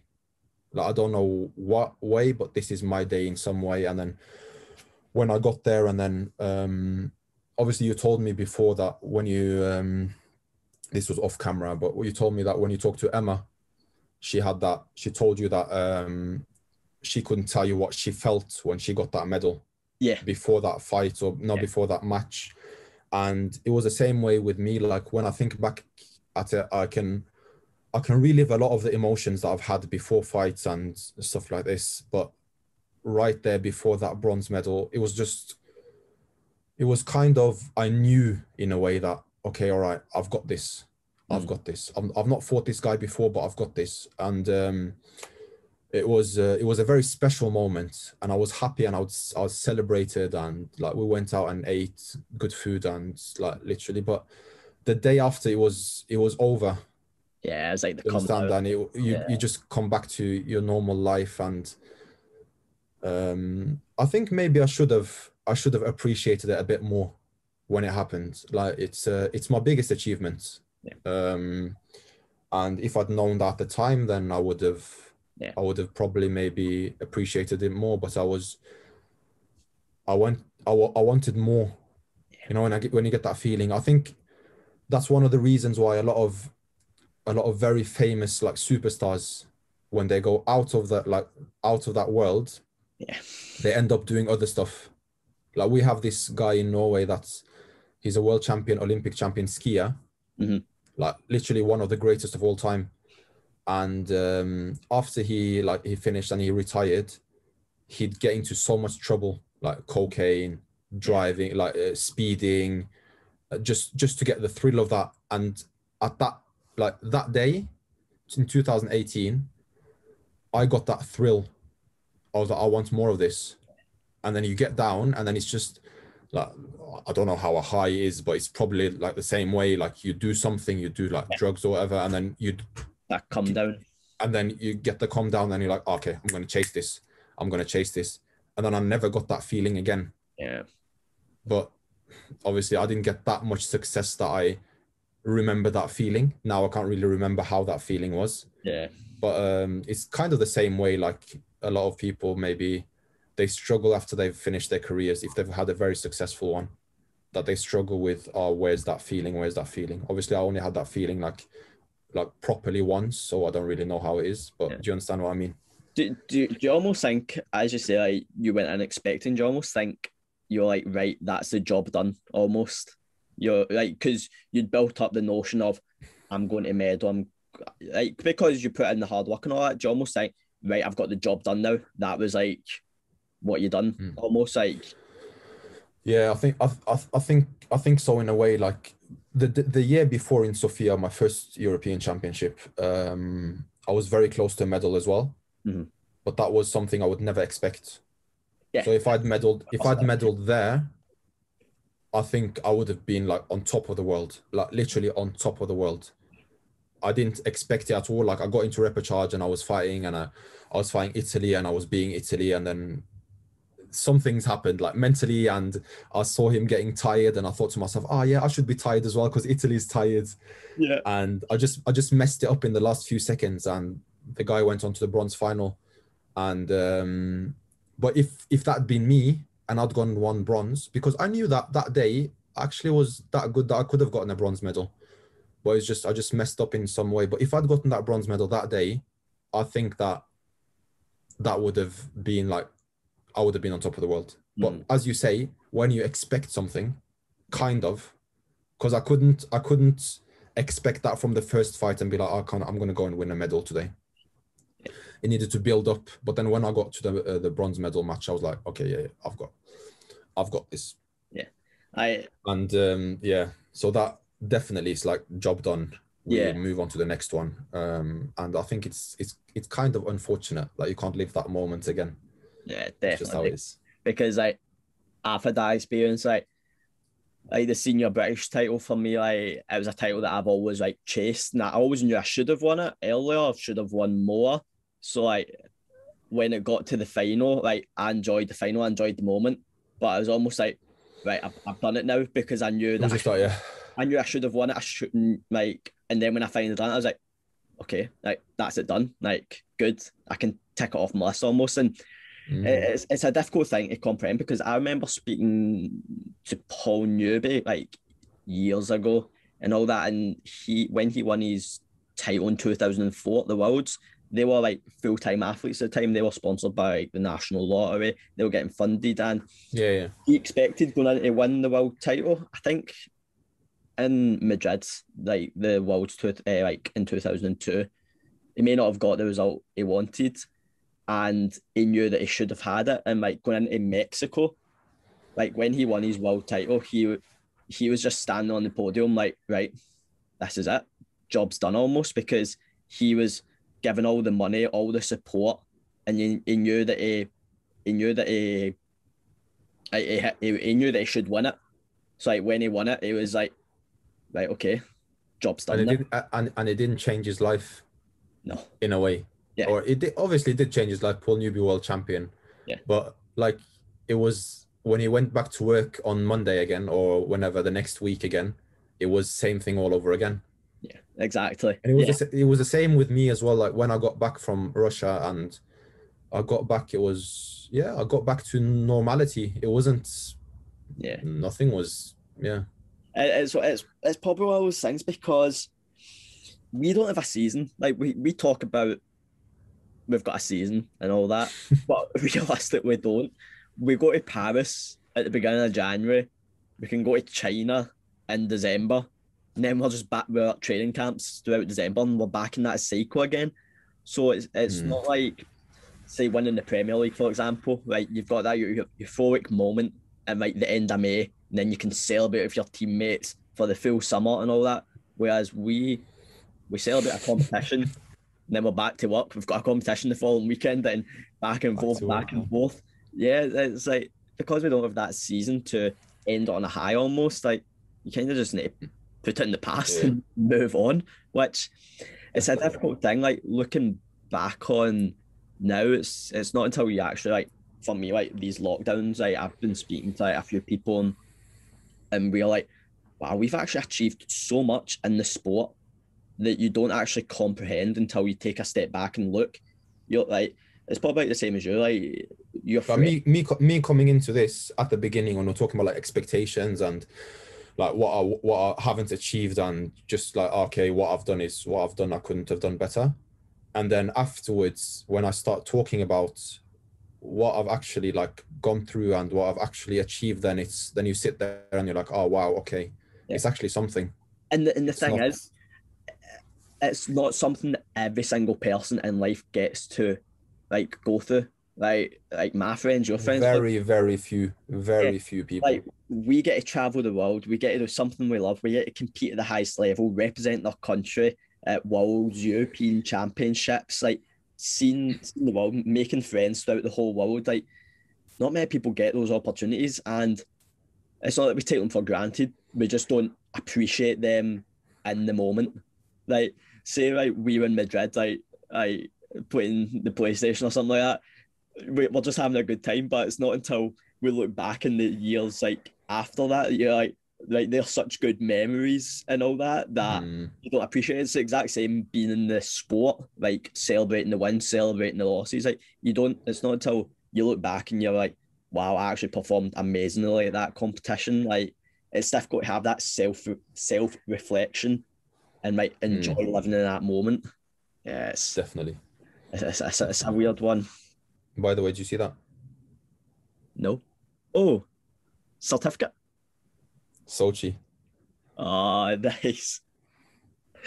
Good little detail in the background. Yeah.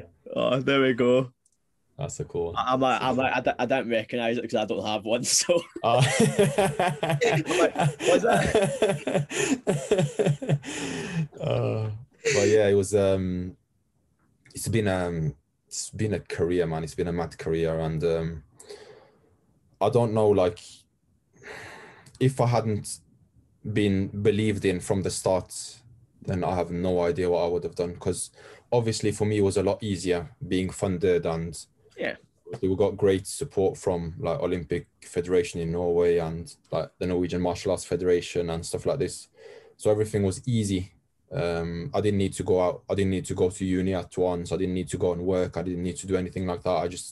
I could focus on my sport and focus on performance and learn. Like I had time to learn stuff because I was very new into the game. I had no knowledge about strength and conditioning, no knowledge about nutrition, but I got all these resources given to me. Like I'd get a strength and conditioning program.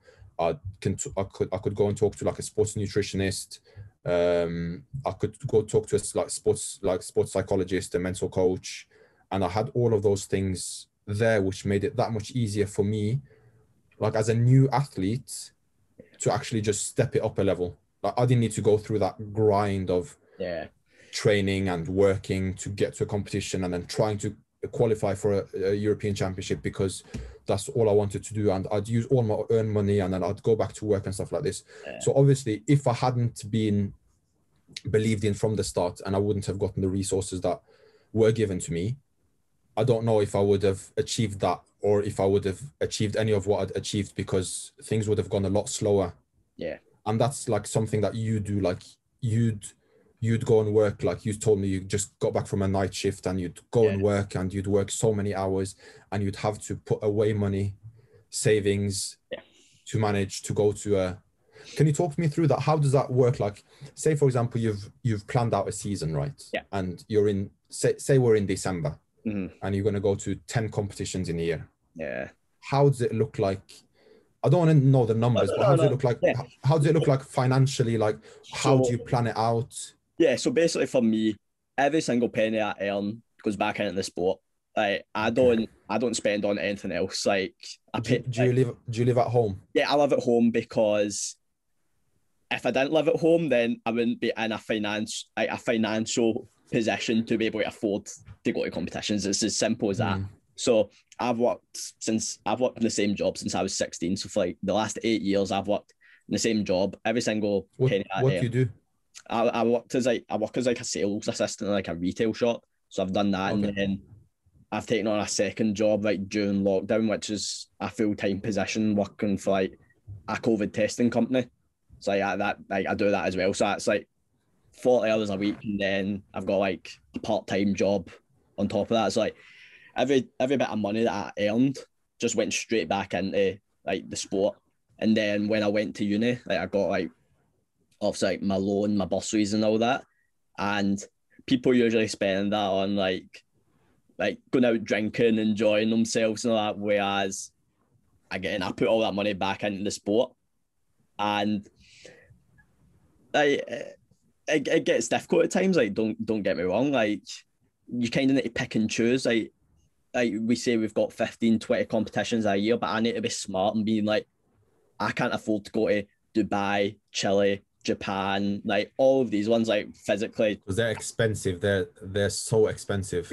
Yeah. So like we almost kind of need to be like, right, what ones can we almost peak for, put in a great performance, and take like the ranking points or take the performance from that one, and then go to like little competitions throughout Europe to work on like the wee small details that we almost need to. So like when we go to the big ones, we're almost there to perform almost. So for me, like I've always enjoyed like people always rip me for trying to find like the cheapest accommodation or like the cheapest travel or something like that. But people outside the sport, like, how do you afford to go to all these countries? And I'm like, well, you just do it in a basic. You find a way almost. Like people in the sport, like, oh, you do this, you do that. But I'm like, well, if I do this, then it's going to make me afford to go to the next competition. So like it doesn't bother me. And for me, I just what's the worst place you've stayed at? What is the worst place? Quick fire, man. I'm gonna one day I'm gonna be the host and we're gonna talk about you. See, that's the thing. Like, not many people find out about my experiences. I don't think it was bad, but some people would everyone around you. Some people would say the accommodation I found in Chile was bad, but the accommodation was absolutely fine for the money that we paid. I'm pretty sure there was. Oh, where is it? That has been that. I never booked these places. I think Prague was pretty awful. Like there was like 4 of us in a room with one double bed and a single bed. So like, I can imagine. Like just the whole surroundings of it weren't the best. But I never booked that. It's only been the last couple of years trips I've been responsible enough. But at the same time, people want to get away. People want to like that. We almost need to find a way. Like we can't stay in luxury like people want to stay in luxury accommodation. And don't get me wrong. Like I was a full-time athlete, but we didn't fly first class, and we never. Exactly. No. So I was at a training camp in Germany once, and you know how Germany have like they've got like so many places that are so far away from civilization. Yeah. It's crazy, isn't it? It's like there's no like city or anything. And it was what was this place called? Waldmichelbach was the place, and it's like in the middle of nowhere, in the middle of the forest. And me and Wayne, we get to the hotel, and there's a guy in the reception, and he says, "Yeah, here are some water bottles. You can take them when you want to take them, and here are your rooms." And we go into the rooms, and there's this tiny. Obviously, me and Wayne never share the same room, so I had my room and he had his room. There's this tiny bed, like this thin mattress, and I went into the bathroom, and the shower wasn't even like connected as on the shower. It was just like taped around, and I opened my window and I only saw like forests. And then I tried to pick up my phone to send a message to Wayne and say like, "Oh, this is the worst room ever." Look at my phone, there's no service. And for the 4 days that we were staying there, there was obviously no breakfast. We never saw anyone else. Like the reception was empty and dark. So I don't know if we had the hotel by ourselves or whatever, but no idea. See, that's the thing. You do, like, you sign up for some competitions, especially in Europe, and you just end up in the most crazy of places. Like, we signed up for the Venice Cup, obviously. You're like, "Oh, Venice Cup, go to be in Venice." 2 hours outside of Venice in Crawley is like a ghost town. Like, you go. Oh, really? Is it outside of Venice? 2 hours, 2 hours outside of Venice. Like, we 1 year we finished early for the competition. We got a bus into Venice, which was a 2 hour bus only. We spent 3 hours in Venice and got another 2 hour bus back. But the thing, like, it was literally a ghost town. Like, obviously it's probably a booming summer resort, but we went in like October or something like that. Nowhere around. I think there was like one pizza shop open, and we just had pizza every single night. Everywhere. That's what you do as an athlete, don't you? You only eat pizza. That's what we used to do. We'd only go to Italians just because it's safe. Like, yeah, Italian restaurants, yeah. It's safe as well. You need to get your carbs in them, of course. Obviously, we've got, shall we say, fussy people on our team. Like, we've got people who are like vegan or like, oh yeah, they don't eat this singing with. You know who you are. They do know who they are, and we've also got someone who's like got a gluten intolerance as well. So that's just another thing. Oh yeah. So yeah, it's not ideal, but you make it work. But yeah, like, but it's so, like, looking back at it, like, there's like some of the best memories that you've made is like literally sleeping when you're in a training camp, you sleep in like a hall with like 20 other countries, and you're sleeping on your own, like on your inflatable mattress, and that doesn't even have air in it when you wake up in the morning, but it's just the vibes in it. Yeah, because I don't know if you were there, but I remember some of the guys from our team went over to Denmark for a training camp. Yeah, I was there. I trained in, I think, was it 2015? I think. Yeah. 2015. I trained with Johnny and Dylan when they went over. Yeah. And like they were like sleeping in the dojo the full time. Yeah. But like you don't mind that's what's cool, man. You make memories and all that out of it. Like you may at the time be like, "Oh, fuck, why am I sleeping on the floor of this dojo for however long?" But looking back, like, that was actually a fun experience. Like, yeah. And everyone else was doing it as well. Yeah, exactly. So, yeah. It's not like you're missing out. But you see, for me, like, I'd much rather spend as little money as possible on accommodation, because realistically, you're not going to be staying there. You're going to be you're going to be at the competition for what, 4 days or something like that. You're going to be out sightseeing around the city, the country that you may never get to travel to again, and then you're just going back to sleep. So like, I don't need fancy accommodation. I'd much rather pay that accommodation and be able to afford another 2 trips or something like that. That's the way like my thought process works anyway. But that's because I enjoy traveling and I don't mind like lesser accommodation. What about the layovers? Like if you'd book a plane ticket, like what's the worst thing? What's the longest layover that you've had? Oh, can you remember that? I'd probably say, I don't know if it was the longest. Oh well, I say this. I made a 20. I didn't say I made it. But me and Dylan had a 24-hour layover before going to Chile. But really? Yeah, but the thing is, like, it was a layover in Barcelona. So like, I was like, right, we'll just book there was some flights like throughout the next day, but the price difference wasn't that much. So I was like, Dylan, right, why don't we just take the flight the next day, book quite a cheap accommodation close to the airport, and just go out exploring in Barcelona for 24 hours. So we just booked and then went about Barcelona for 24 hours, which was great. Like, we had a great time. But probably and I'd done the same for Shanghai, going to Shanghai as well. Like, when you went to the Great Wall of China. Yeah. So jealous. Yeah. So like a 12-hour layover there. But again, that was because I planned that. But probably the worst travel one was going to Chile, because like the first time that we went, because we went from Glasgow to New York to Texas, then Texas down to Santiago. So it was like worked out like 34 hours of flying time. Oh. And it was just awful. You know, when we went to Tokyo in 2019, I think, 2019 end of, it was, you know, when we were sitting in the hotel room on the Sunday evening, I think there was a typhoon. Literally a typhoon, like a natural disaster. It was like, and we would look out of the window and it was raining, and we'd see like roofs flying and like trees everywhere, and we had no idea if we'd get to the airport or not. And we had booked transport for like 6 a.m. And the guy came, like an Uber driver came or whatever. I don't know if they have Uber, but whatever. Like, and took us to the airport. We're at the airport at like 8 a.m. and there's no people there. Literally no people. You are dedicated. Yeah, no, but I think the taxi driver was a bit crazy. I was sleeping on the way, so I had no idea. But we got to the airport at 8 a.m. or whatever.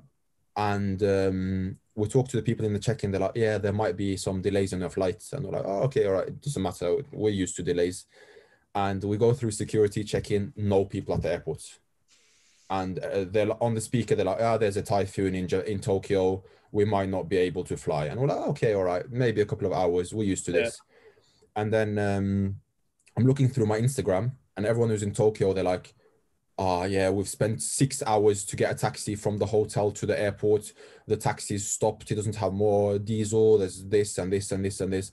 And when our plane's supposed to leave at 11 a.m., it doesn't leave. And they're like, yeah, new time 5 p.m. Here's some food vouchers. And we get food vouchers. We could spend them or wherever. We got food. 5 p.m. comes, no plane. New food vouchers. And we were literally in the airport for 26 hours in Tokyo.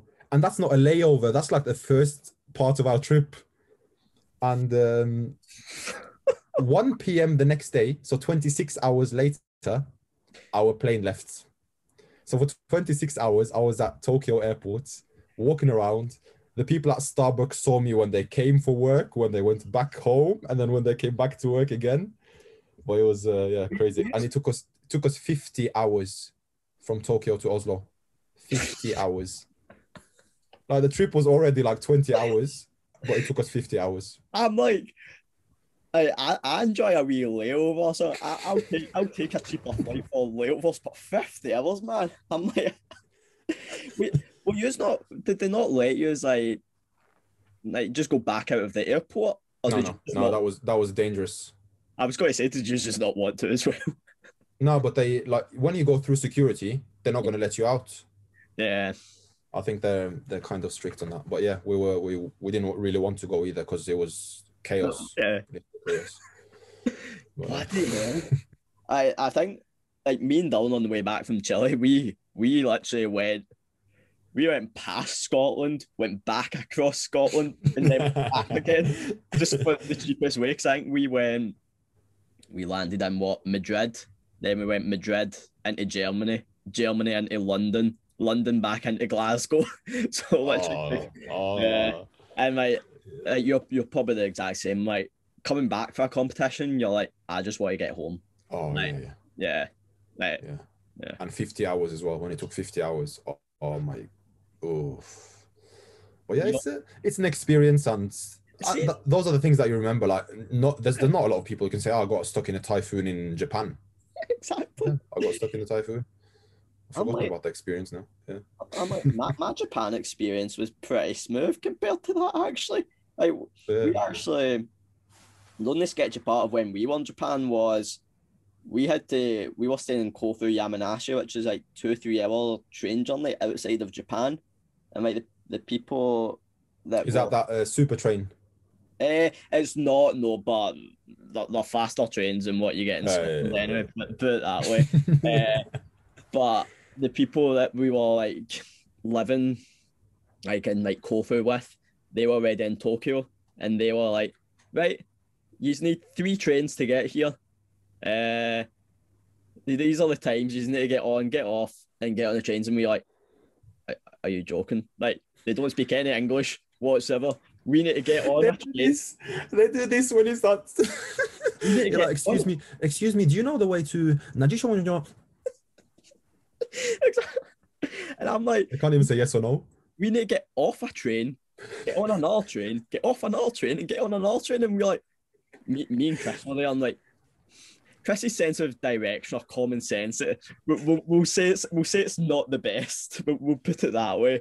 So like, I was the responsible adult at the time, and I was sitting in the train with Chris, and I was like, are we in the right train?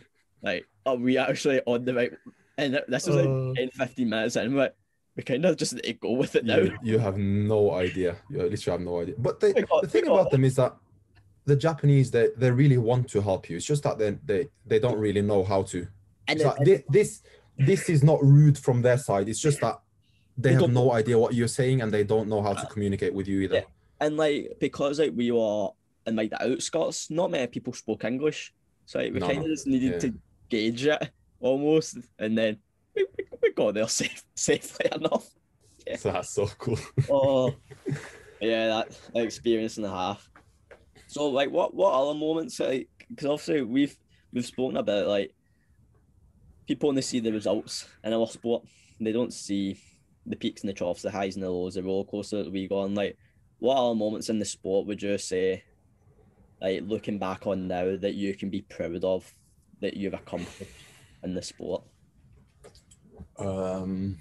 Because you've accomplished a lot, but the people that I speak to, hearing it from someone else, they don't think that they have until someone else has said it, an outsider's perspective almost.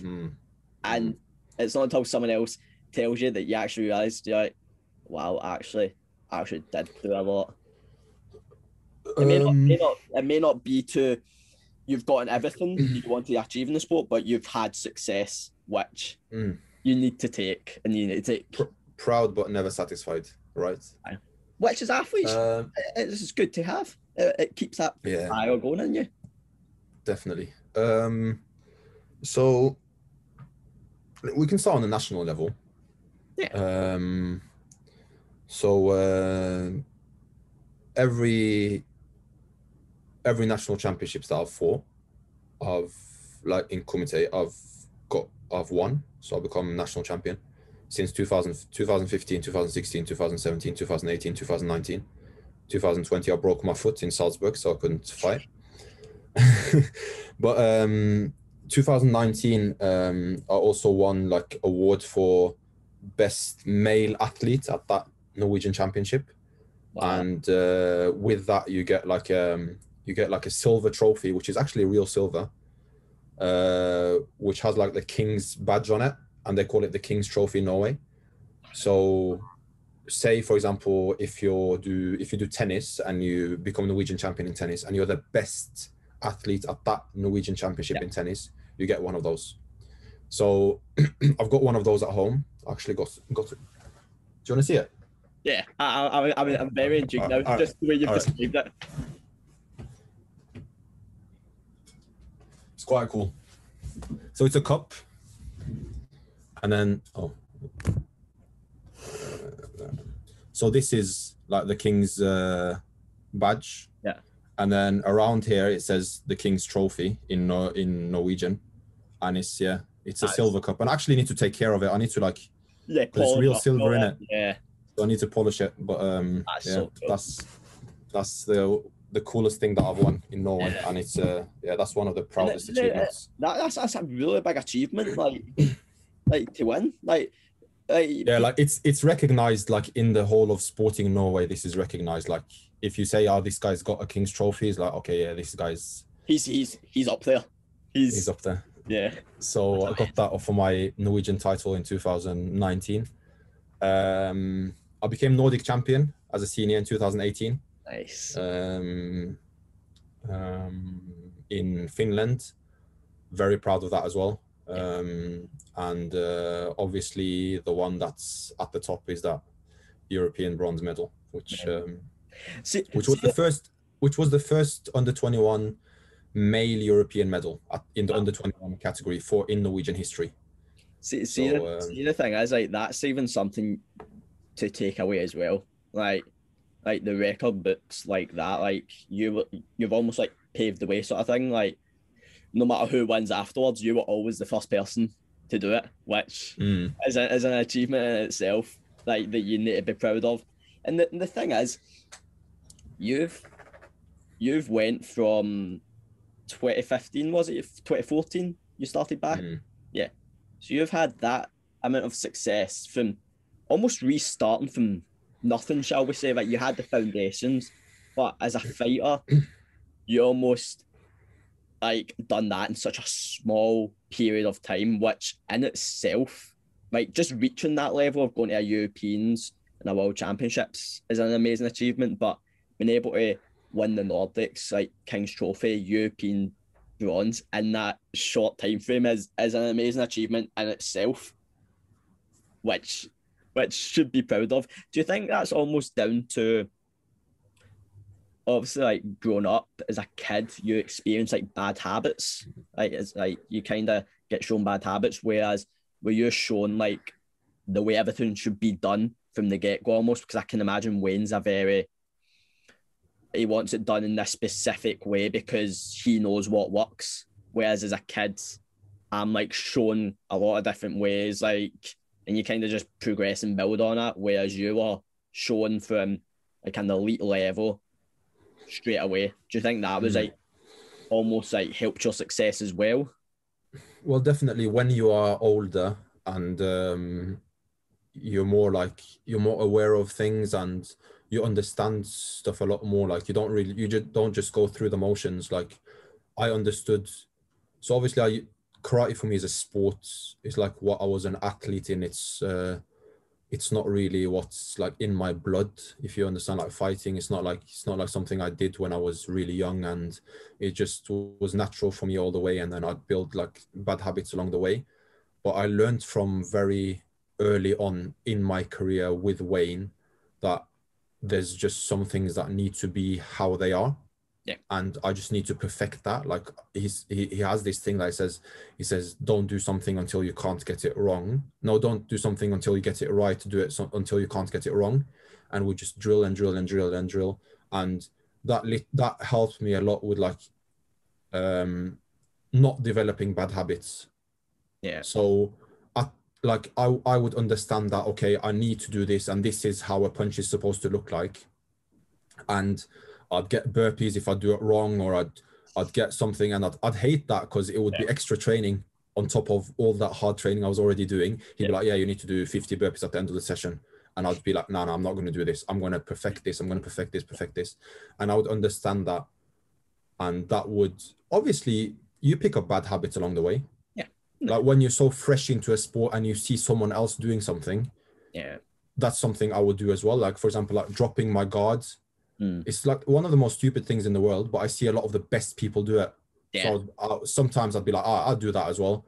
But then we'd go home from the competition on a Monday. Wayne would have me like holding weights around my hands, and I'll be just standing there for like 2-3 minutes, and he'd be like, you're learning now. Now you're not going to put your guard down. Do you understand? So I'm kind of a person that I need to get, like, I don't know if I need to get punished for doing something wrong to learn how to do it.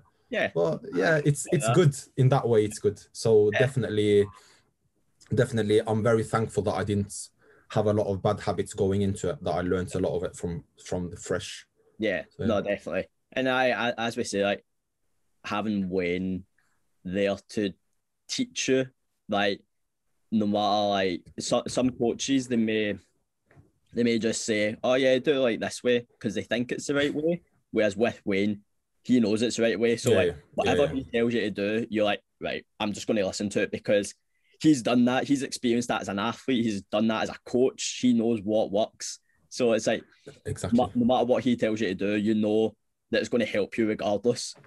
If he tells you to go and do 50 burpees, he's like, that may be extra training for you, but that's going to be just extra conditioning as well. Like, so Exactly. Yeah. There's a reason behind everything. Yeah, exactly. And that's why I'm so thankful as well. Like when I used to when I started taking everything seriously, because in the beginning it was a bit difficult to like balance. I was going to do 2 sessions of karate a day, and then I was going to do my strength and conditioning like 2 or 3 times a week. It was very difficult to balance all of it. So I would like neglect some of the stuff. Yeah. So I would not do my strength and conditioning, and I would reward myself with eating bad food when I've finished training, because I'd be like, oh, I've been through so hard. And I had no idea like about like clean eating and energy and stuff like this. But when I got into it a bit and I got help, like for example, from Rory, like late 2018, I started working with Rory Kavanagh, RK Smart on Instagram, strength and conditioning coach and athlete from Ireland. Started working with him, and he'd send me programs, and that just took my game to a new level, because a lot of it is karate, but a lot of it is also what you do in the gym. And you know this, you're strong, aren't you? Yeah, because you're short. Because you're short. Yeah, short limbs. Short levers. Yeah, that's it. Yeah, no, but because you know the importance of it as well, and that's everything is so important. Like when you're in a professional sports, professional environment, as we've said so many times, like we compete at the highest level in the sport, where everyone has got their nutrition on point, everyone's doing this, everyone's doing this. And a person that I see, actually, I want to give a shout out, who does this, who's gotten into a lot of like, and has elevated his game because of this, is Greg. Yes. Greg from your team, Greg Anderson. Like I see he's got like a sponsorship with like a meal prep people, and he does his strength and conditioning, and he's a very good fighter, I think. And I think like things like that, that's what's going to help you to develop even more outside of just the training that you're doing. So yeah, Greg, if you're listening, shout out to you. Yeah. No, it's a really good point, because everyone's going to be, they're going to be strong. They're going to do this. They're going to do that. Like everyone knows how to do all that, but it's like the small marginal gains that some people may not be willing to put in the time and the effort. They just think it's not worthwhile, but they're actually going to have the biggest impact on your performance. Because obviously I've the same as you. Like I've done a sports science degree, so like I know the importance of like the specific science behind stuff, and that's helped me like adapt my performance. But I feel like in this sport, like certain nations do it, and that's how they're so successful. But I feel like going down like the scientific route and like seeing like how mechanically the body works is going to have like a greater impact on like the athletes now. And it's something that Roy does well, because obviously like his background as well, and that's because I feel like a lot of athletes, they don't really have a specific program for karate. They're doing like a generalized program of Olympic lifting, compound movements and all that, but they don't actually know how it's specific to what they're doing. So like you need to look at like every single, so say you're doing this, why is this good for karate, and why would you do step ups, like explosive step ups? You would do it because that would help with the drive of this. And Rory was very good at this, and hopefully like when I finish my degree as well, I could help to some extent, like help other athletes as well, like developing that, because I'm learning all about this now, like biomechanics and just like training, like principles of training, like about load, about all of this. And there's a lot of people, like when I started out as well, I was given like a general program which I followed for like a year or on and off, and then after that I thought like, this is old now, I need to find something on Google. So I started doing like a 5x5 program, like the strong lifts thing, and I didn't really know what I was doing, but I was getting stronger, but it wasn't really helping, it wasn't really translating. So that's very important as well. Like scientifically, I think karate is quite far behind the other sports when it comes to like how you scientifically go about, because that's what matters. That's what matters actually. Like that's science what has been proven to help, what has not been proven to help. That's what's going to help you. I think in the long run, if karate stays Olympic, I don't think it's going to stay Olympic at all. I don't think it's going to come back on the Olympic program. But if it does, or as karate is going to develop, we're going to see a lot more.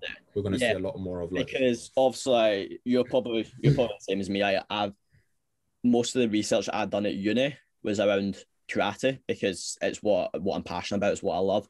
So like when I was delving into all the research, like there's only a select few nations, like Serbia does it well and Brazil does it well, but other nations outside of that, they don't really use like a scientific approach to like the sport, or they don't do like a lot of testing on it. So it's such a like widely under like utilized or research sport, like in terms of what we're doing. Because see my dissertation at university, like my findings and like at the end of my results of like my testing phase, like all my lectures, like you need to get that published, because like it'll revolutionize the sport. Like it's such a thing that athletes may not realize, like subconsciously, that they're doing. Like mine was like analyzing the acceleration rate of the Yakuzuki throughout like subsequent rounds in karate. So I got them on like like a resistance machine almost, where it was like a hand cranked one, but obviously it's set to their body weight, and it was set to how long you actually throw a technique for in a match. So say we are working for 3 minutes in a fight, you're actually only working for 19.3 seconds that whole fight.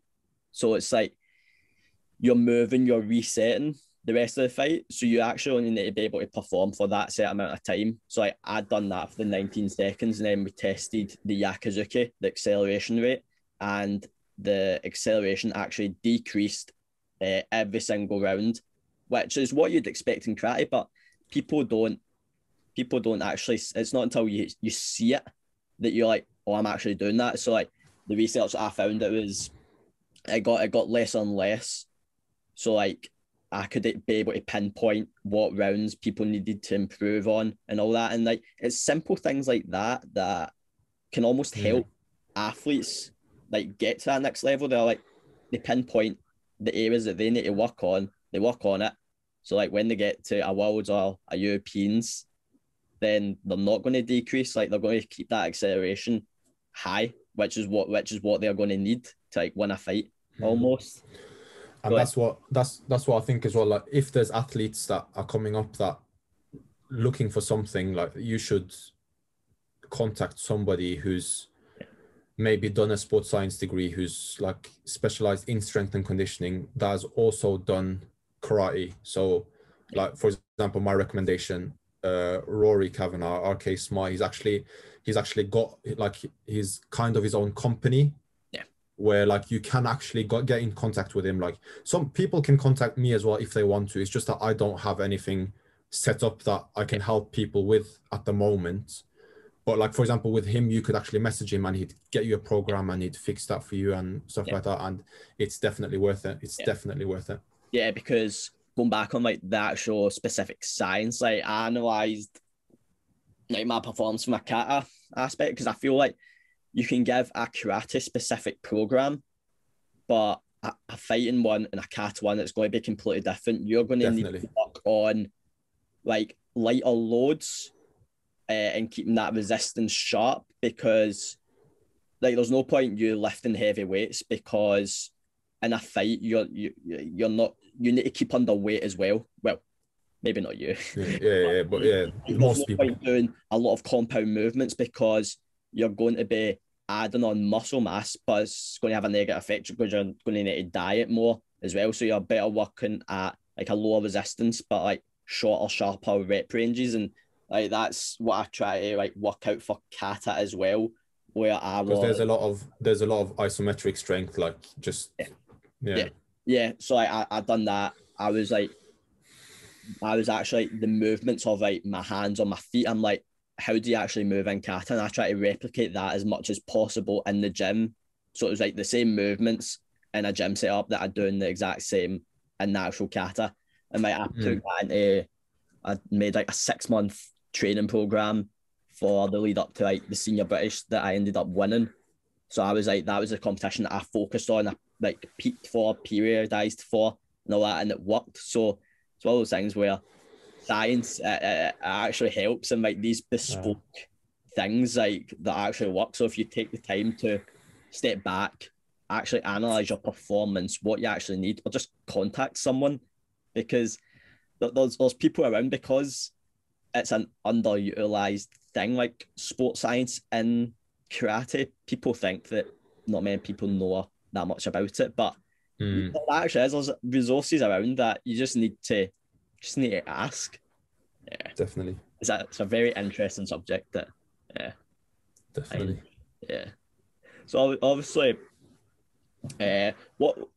obviously you've been part of like the Olympic cycle in Norway. What was like your training setup like? Talk us for like a week of like training in Norway. So obviously it's probably going to be different from like a funded athlete to me, like self-funded, like what you do. So like obviously like take us through like the stuff that's involved in it.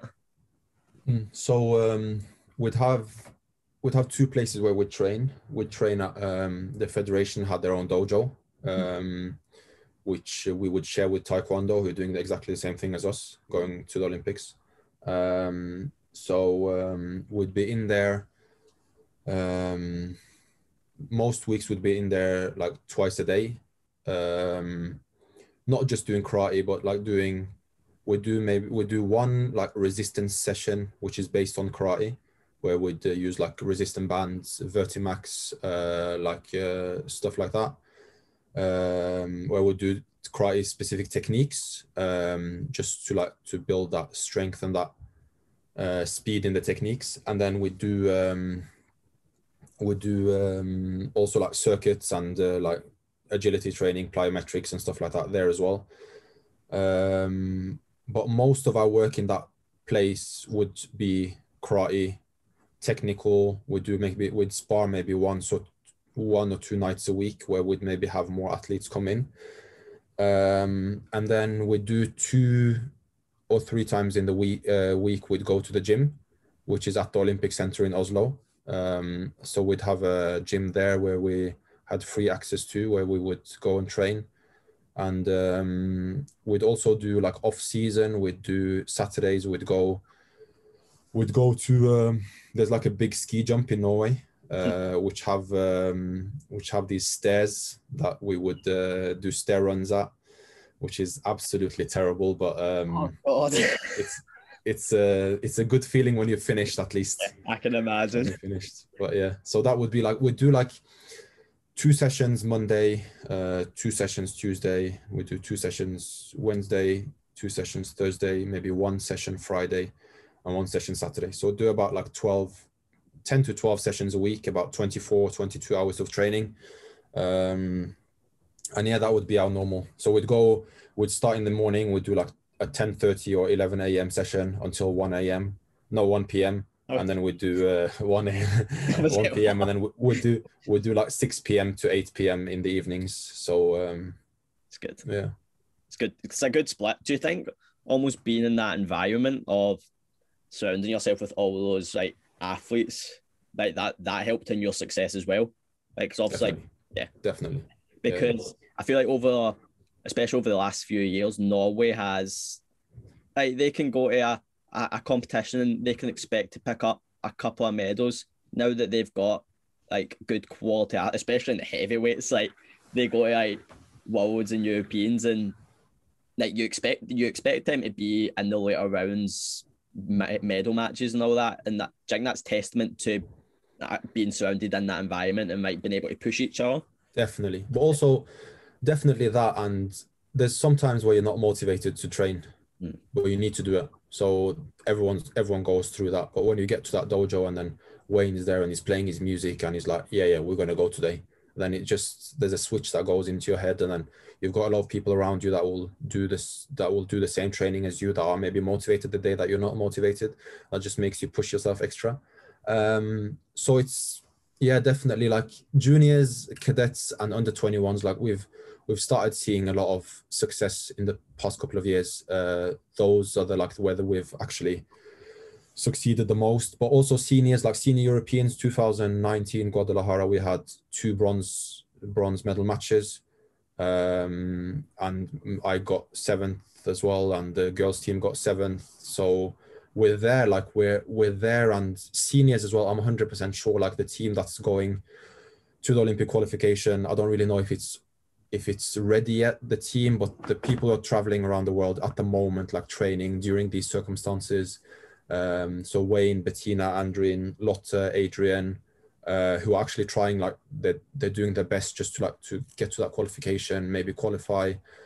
I've got faith in them. Like it's many years it's many years in the making. Like all those years that I was there, and now that I haven't been there for maybe like nearly a year, they've continued progressing, and the work that they're doing, I'm 100% sure that if I'd been in that situation, like, I would also be ready, like, to go and qualify. But yeah, and that's just like testament to down to you just pushing each other, as you say.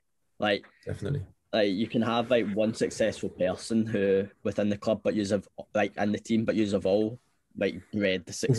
We've all done our part here and there, and maybe not all together, but like every time there's something that we can take from each other. Do you almost feel like, obviously, like the one that stands out for me is like the Youth Olympic gold? Did you think like that like spurred something within the team as well?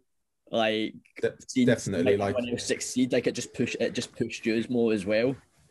Definitely, because Youth Olympics it's kind of like the same format as what the Olympics is going to be. Yeah. So when you get there, there's that big chance of you actually getting to do something like that. You just need to have your day. And Annika was there that time, and we watched her like from home, and it was amazing to see like someone from Norway can go to a place like that and actually win and become Olympic champion. You can hear the Norwegian national anthem as well.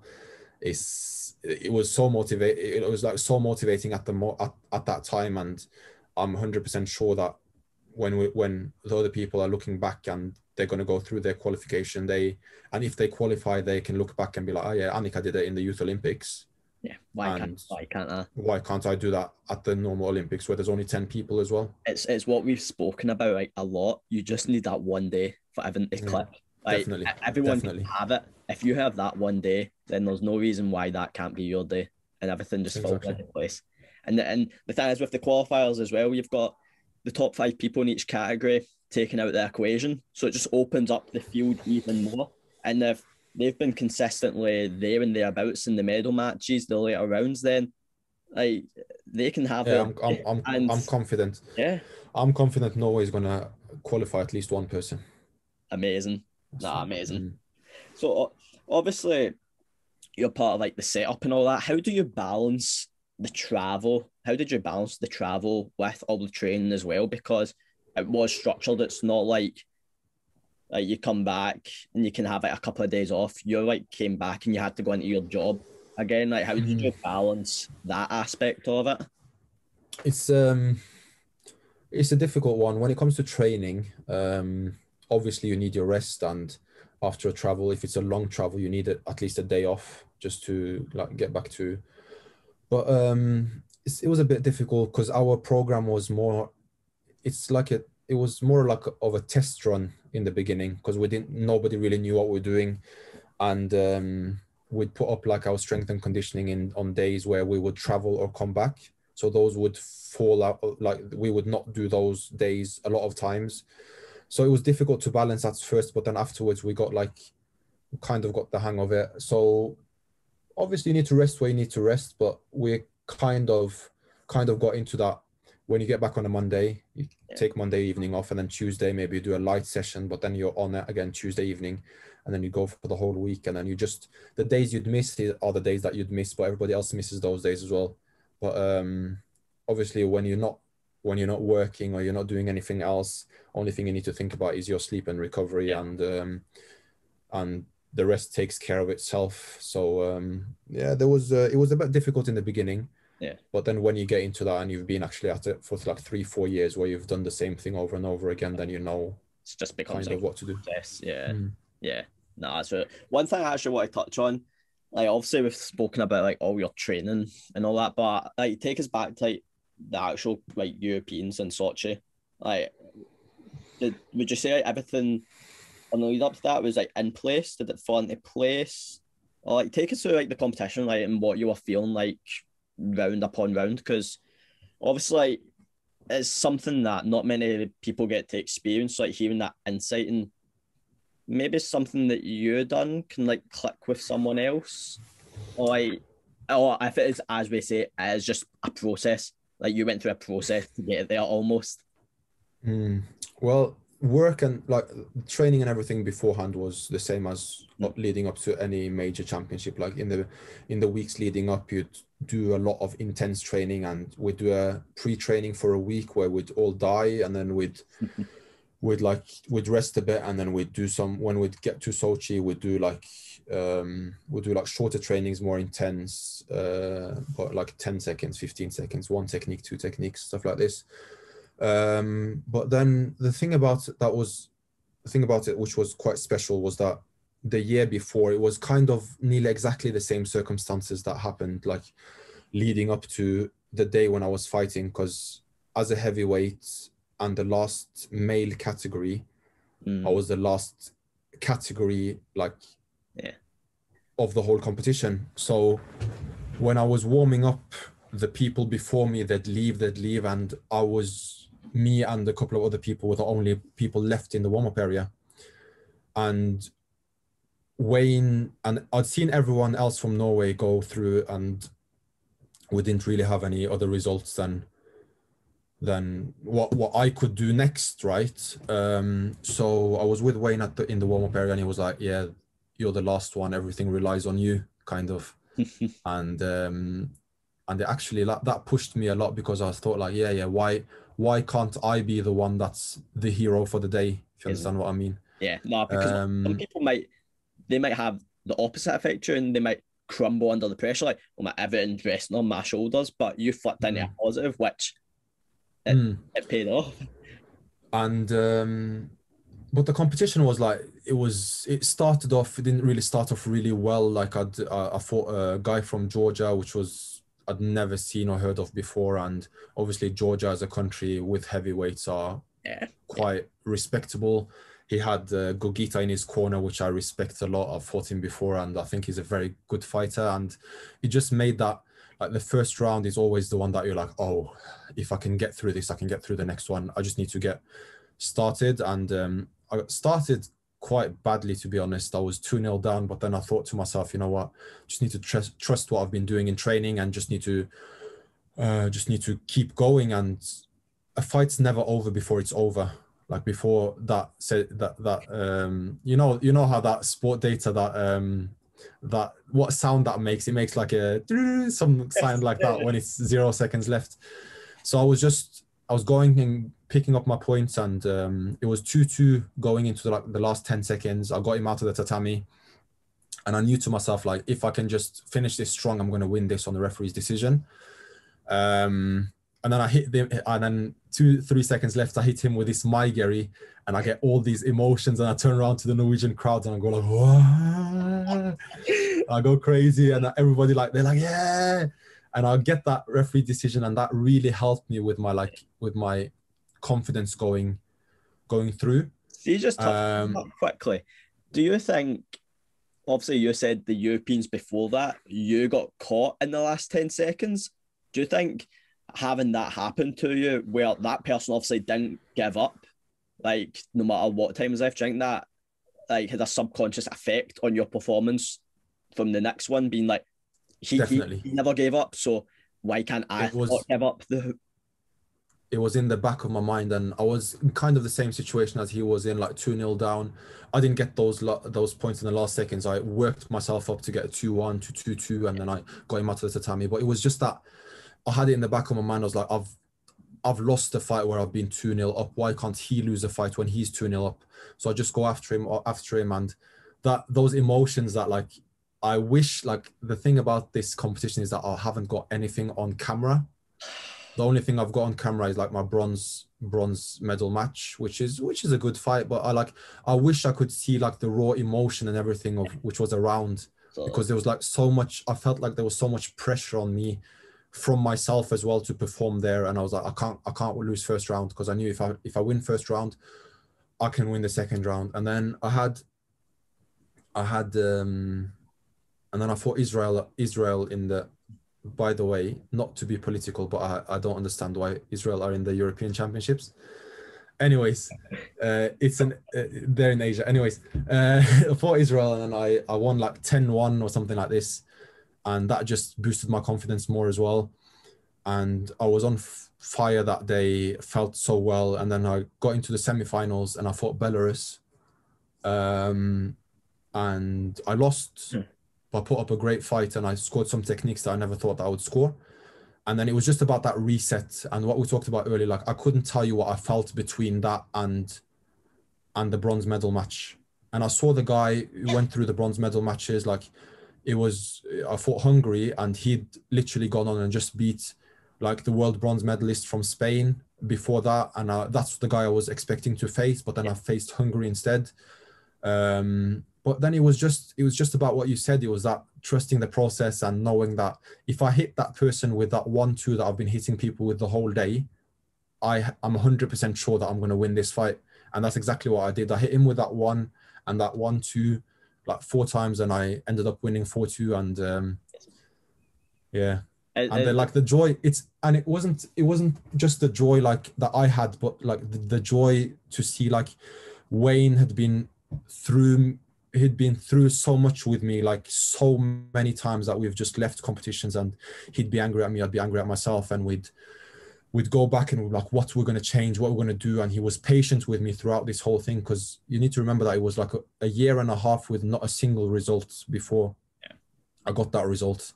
And there's maybe a lot of coaches that would have stopped believing, but he believed in me like the whole way. And then the joy in his face when I got that, when we finished bowing and everything, and it was priceless. It was like something that like I wish everyone can experience. Yeah, which is probably why it's such an incredible feeling, because not very many people get to experience it. So it's going back to the thing we spoke about earlier, like you need to savor that moment, because it is such a rarity in sport where like you can, because obviously it's like Europeans and Worlds, like they only come out once every 2 years, so and having a performance where everything just clicks into place, it's difficult, but you've done it and you achieved it, which is the main thing. Yeah, it's amazing. Yeah. It's amazing, and it's one of those things where, like in like a medal match like that, you almost just need to trust in your ability. It's like you need to kind of go into autopilot almost and not second guess yourself, because if you do that, that's where you're going to lose those vital seconds where you can either score on someone or get scored on. So if you've got like a clear mind and you're able to like just do what you know you can do, then that's where you're going to get the most results, which is what you've done. Yeah, amazing. Oh, like, is there any like stuff? We'll take the results side out of it. Like, is there any like memories within the sport looking back on now that you're like, oh, I'm so glad I done that, or like it's just like fond memories that you look back on, and it just makes you smile. I can see like your brain ticking over. Yeah, there's probably so many, but you get put on the spot. Like, oh no, it's a lot. It's a lot, man. Like I've taken something away from every single experience that I've had. Like every single trip that I've been on. Like it's the small things, like we talked about earlier. Like in Madrid, like just in the hotel room playing PlayStation, just having fun with friends and like meeting new people. Like, I remember in Madrid, I got to know a lot of the Americans, which I'd never known before.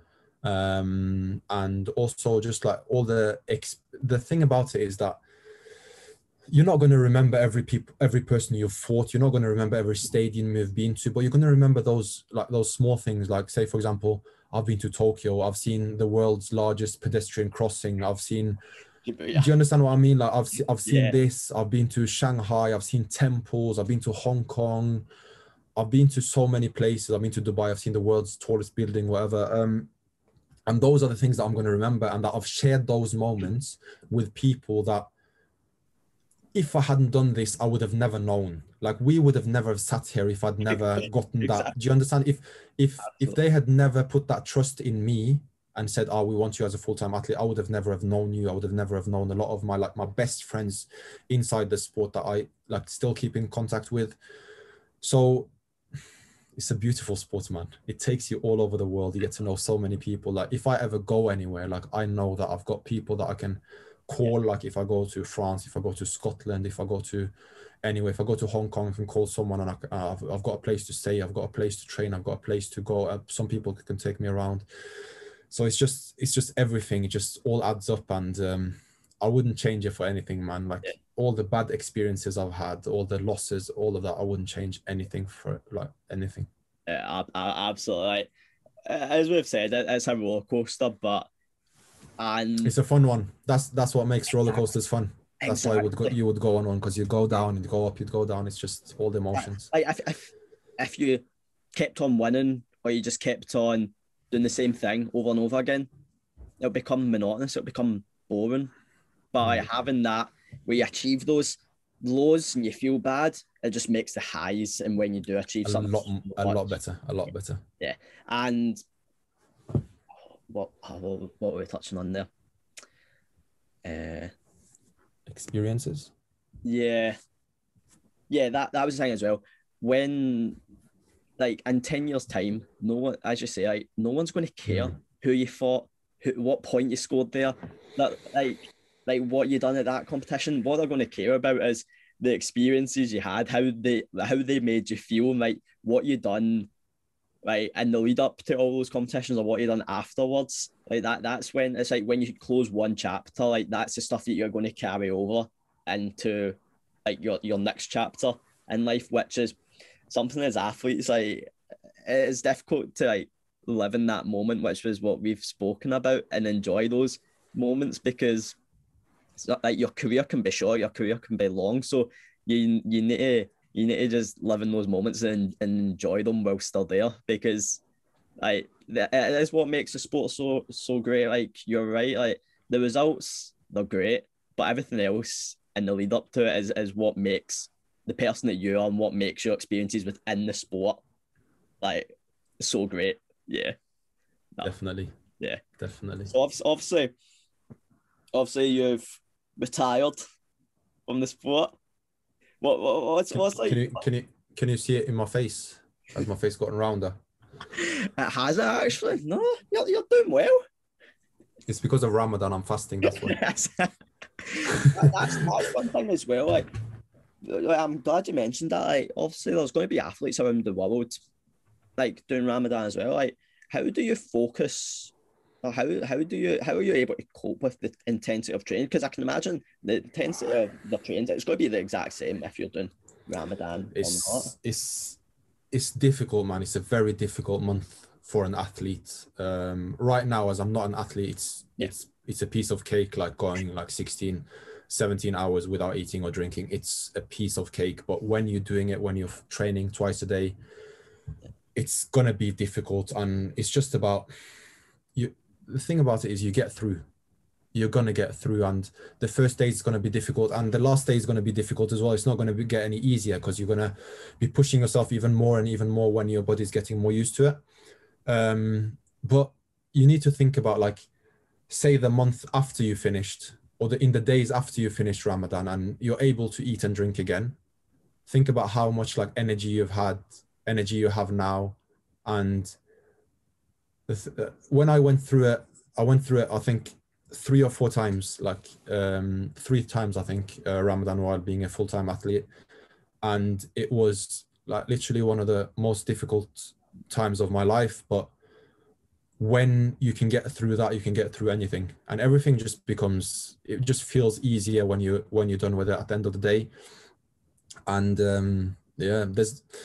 there's no way to sugarcoat it and say, yeah, it's easy because of this, because of you've got faith and everything. It's not easy, man. But your body does amazing things. Like, you can do this, and And it almost builds like that mental toughness that if you can do it in that environment, as you say, when you get into a competition or training again, then you're going to have so much resilience when you go to a competition. You're like, well, I done it when I was fasting, like, and I was still able to keep that intensity high. Why can't I do it at this competition and perform high as well? It's like those little things, like, it may be difficult to have when you're in that moment, but like afterwards, like you realize the mental toughness that you build, which in a sport like this is probably what you need as well, to be able to go from a competition, get knocked back, and just keep going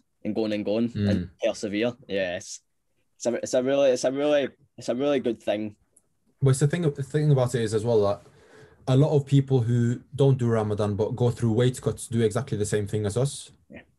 So you're training while you're cutting weight and you need to get from 70 kilos to 67 kilos, for example, and you're starving yourself and you're not drinking and you're doing that, and it feels so terrible and it's so difficult.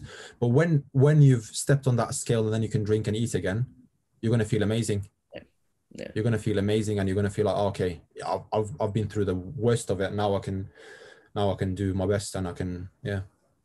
No, it's something that I wanted to touch on because, like, just because of going through it right now, but obviously there can be athletes coming up that are maybe struggling, and they may not see, like, in terms of like sport, like how it can like affect our sport, but if like you turn any a positive in that light, it's going to help you in the long run, which is what there and then there's no positives in it. Like you literally, it's so difficult to find a positive in it, and you're gonna hate everybody around you, you're gonna hate life and everything. But it's just, if you're doing it for the right reasons, obviously I do it myself because of faith and stuff like this. It's gonna makes it like worth it in the end. Like you, yeah. No, it's really good, and obviously you don't need to do that right now, which you're probably thankful for. But I used to like lose like 6 to 8 kilos in a month when I was doing it, because it was like so taxing on my body. Right now I'm not losing anything. Like everything I'd eat 2,000-3,000 calories afterwards when I break my fast. And I wouldn't burn any extra as well. That's crazy as well, because obviously you're a heavyweight athlete, so losing that weight, like when you're in a certain weight category, like the underweight categories, everyone's kind of there and thereabouts the exact same weight, whereas in the heavyweights you could go from 84 up to like 105, 110 kilos. So like that weight advantage, it can make a difference at times. Definitely. But it's easy to get back though. Like weight that you've lost, that's not actually weight in a way, that's just like water and stuff like this. It's very easy to get back, so it's not. Yeah, definitely.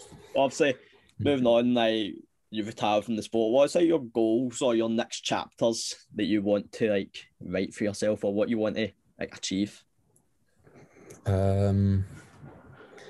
Obviously, anyone from Norway who's listening, I'm not really gone. I'm going to be competing at national championships. You'll see me. I'm going to keep that streak going. That's what I love. Just need to like prepare like a couple of months in advance and I'll be good. No, but I do uni. I do a sports science degree now. I finish next summer.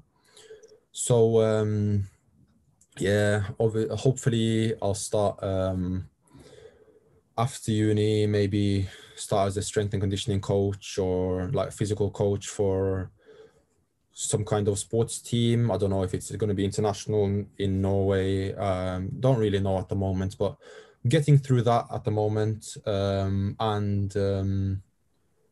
Yeah, just I'm also a regional coach for like the regional athletes that want to get onto the national team and stuff like this. So the younger people. Yeah.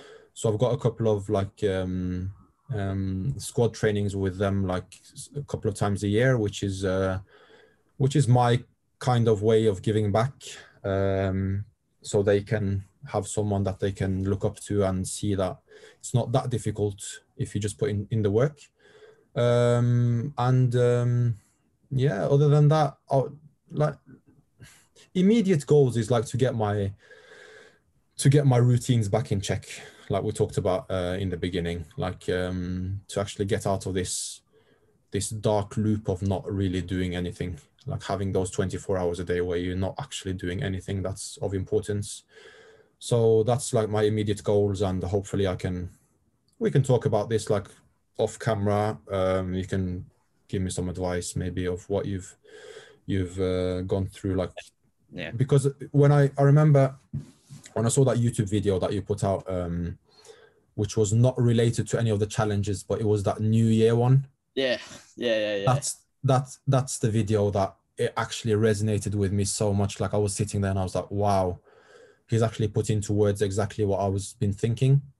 But then you managed to get action out of it. I didn't manage to get action out of it. Do you understand? But so, this is the thing that I think as athletes, what kind of known as like superhumans, shall we say, like we're expected to like perform at the highest level the full time. Like we're meant to be, like we're not meant to like feel any like emotions. We're able to just bypass everything. But in reality, we are just normal human beings who go through the exact same experiences that everyone else goes through. We have the exact same effects, and I struggled to put that into words. But the reason I done it was because I knew there was so many athletes within, like even just karate as well. Like specifically, like there's so many athletes going through the exact same thing. So like, if I took the step from someone who's competing at the highest level, and they're feeling these things, like it's okay for like younger athletes or like athletes as well. Like they're allowed to feel those things. Like it's perfectly natural, but also that it's okay to talk about it.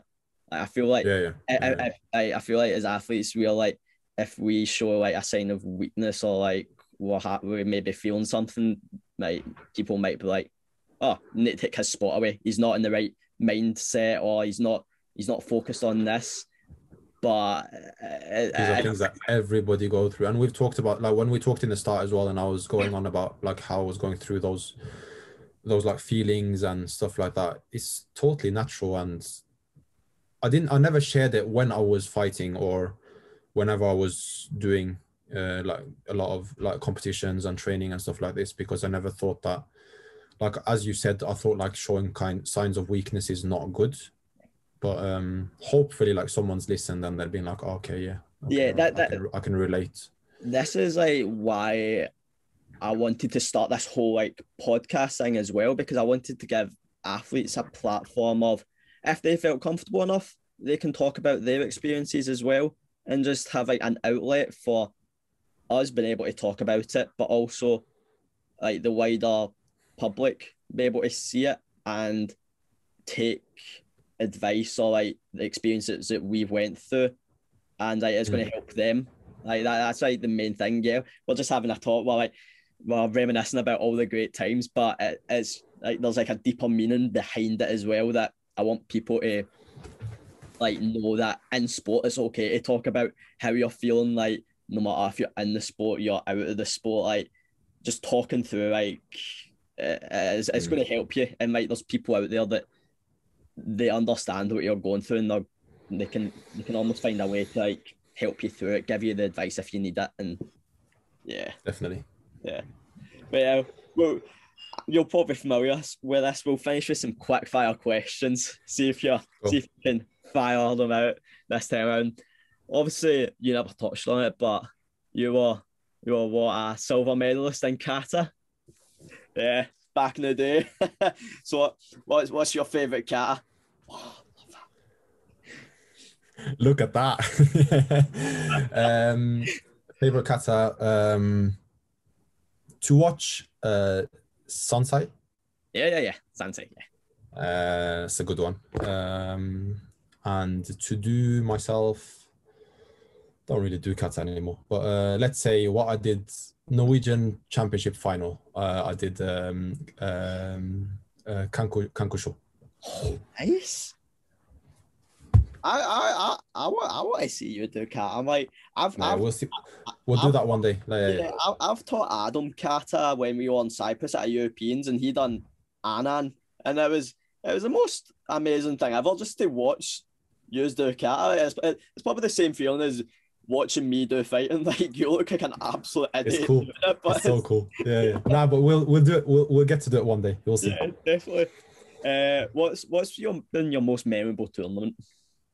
Like, it may not have been your best win or best performance, but like, what's been your most memorable one?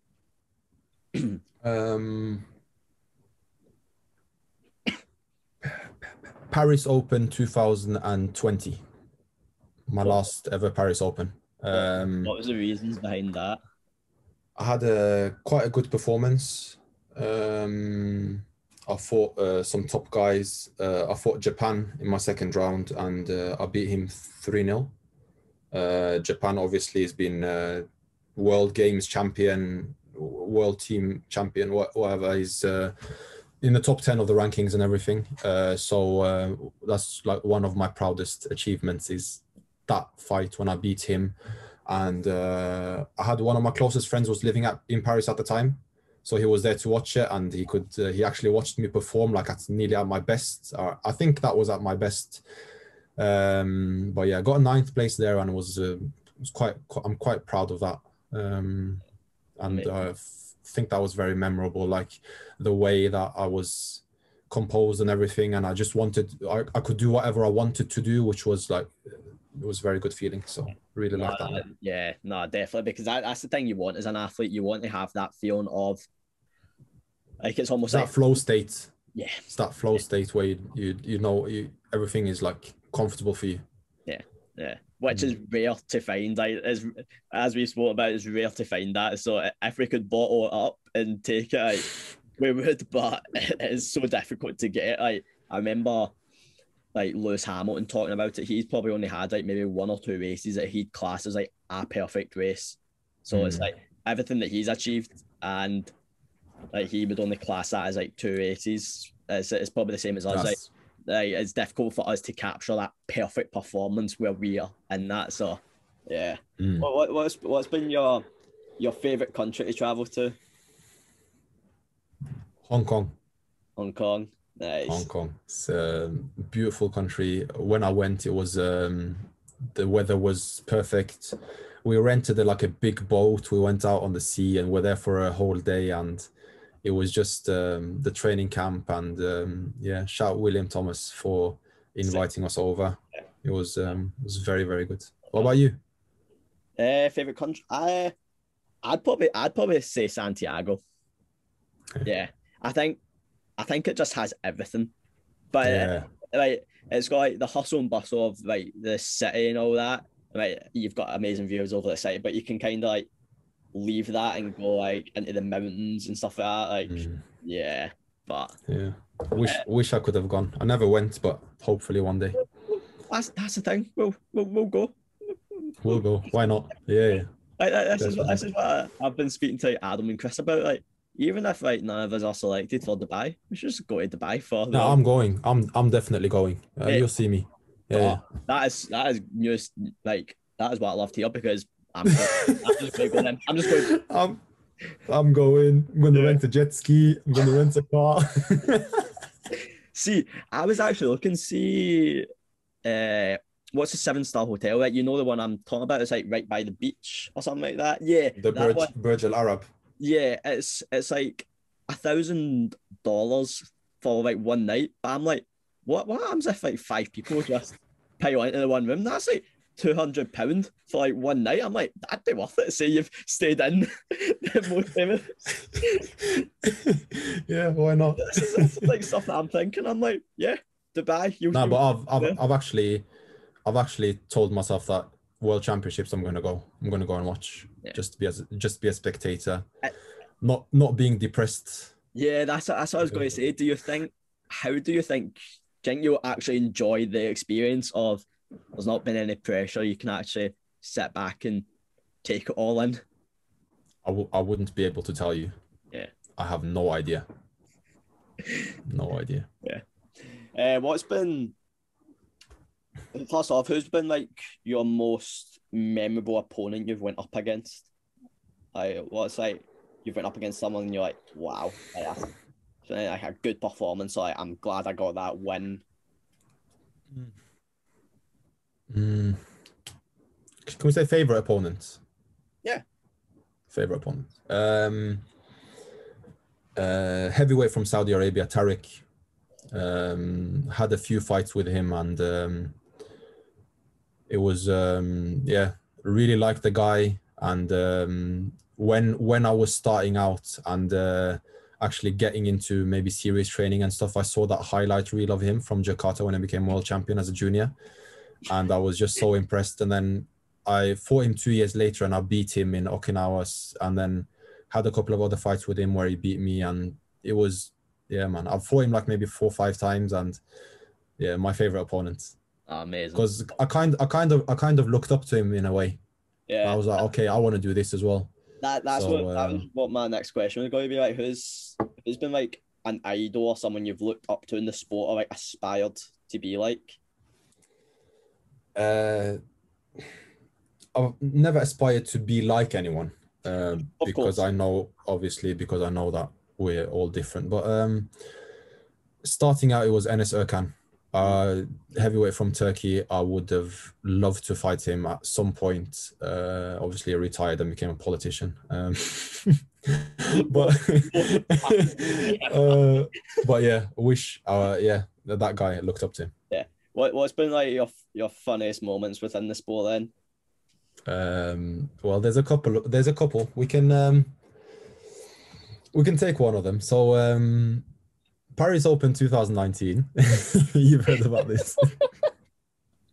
I'm going. You've sent me the footage. I'm going to ping. I'll send you the video. You're gonna put it up on the screen. So I'm fighting Kosovo, and we've somehow mixed up that I was supposed to be red and he was supposed to be blue or something like that.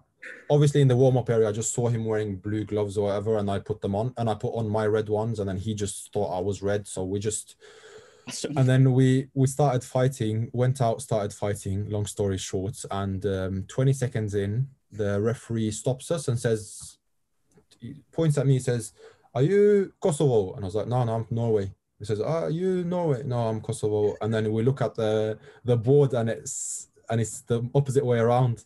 So we get taken off the tatami, and then in front of everyone, like, Paris Open is huge, like a lot of support, a lot of spectators and everything. And I'm thinking to myself, okay, I've done this before. I need to run back to the changing room, and I need to get my blue equipment, and I need to get back. And the Kosovo guy looks at me, and he's like, "Me, you, change." And he just starts taking off his things, and he's like, and he's a lot shorter than me as well. So I'm like, oh, I hope this fits me. And I'm wearing a belt that's this long on the sides, and we're standing there changing, and yeah, that was quite funny.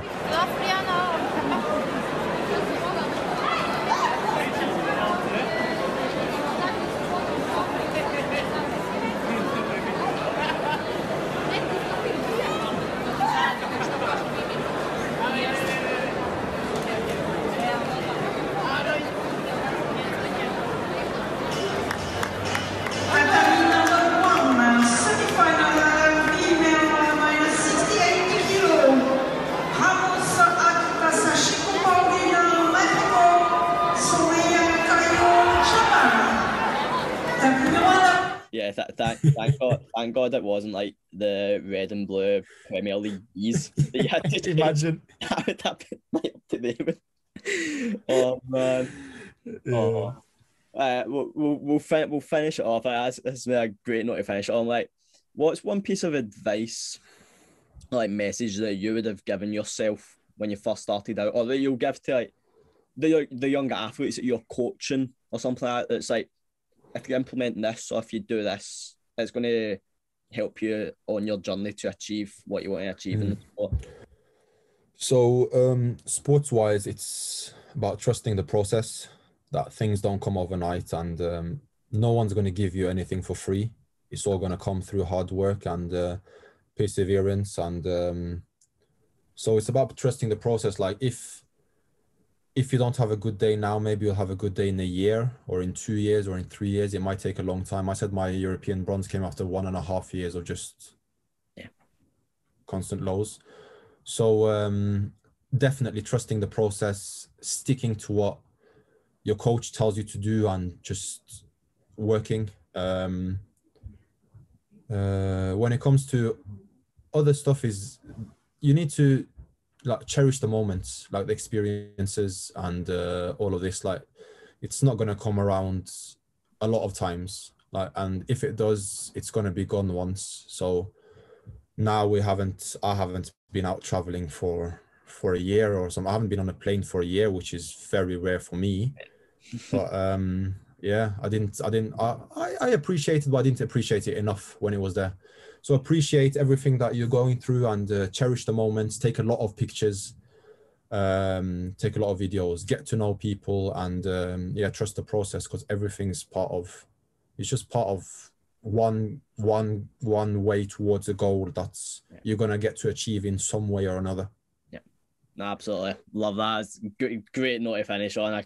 Yeah, it's something as athletes, like, they need to do. They just need to live in that moment, and it's a journey, as we say. Like, definitely, with anything in life, you're going to go through ups, you're going to go through downs. But if you want something badly enough, if you put in the hard work, the effort, the dedication, then you're going to get the result, no matter the process, the journey that you've went on.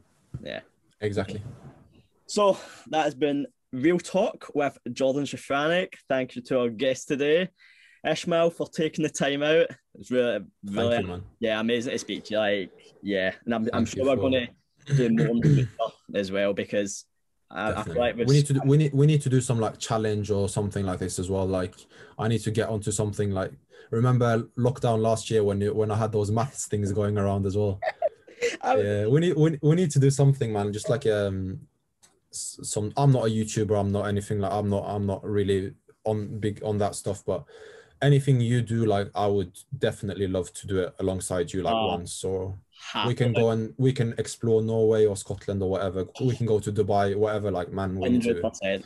Yeah, like, no matter where we end up, we're gonna make memories. It's gonna be amazing, and that's 100%. That's the best thing. So thank you so much for having me on, and it was a pleasure. Appreciate it. We'll catch you in the next episode. Cheers, guys. Peace.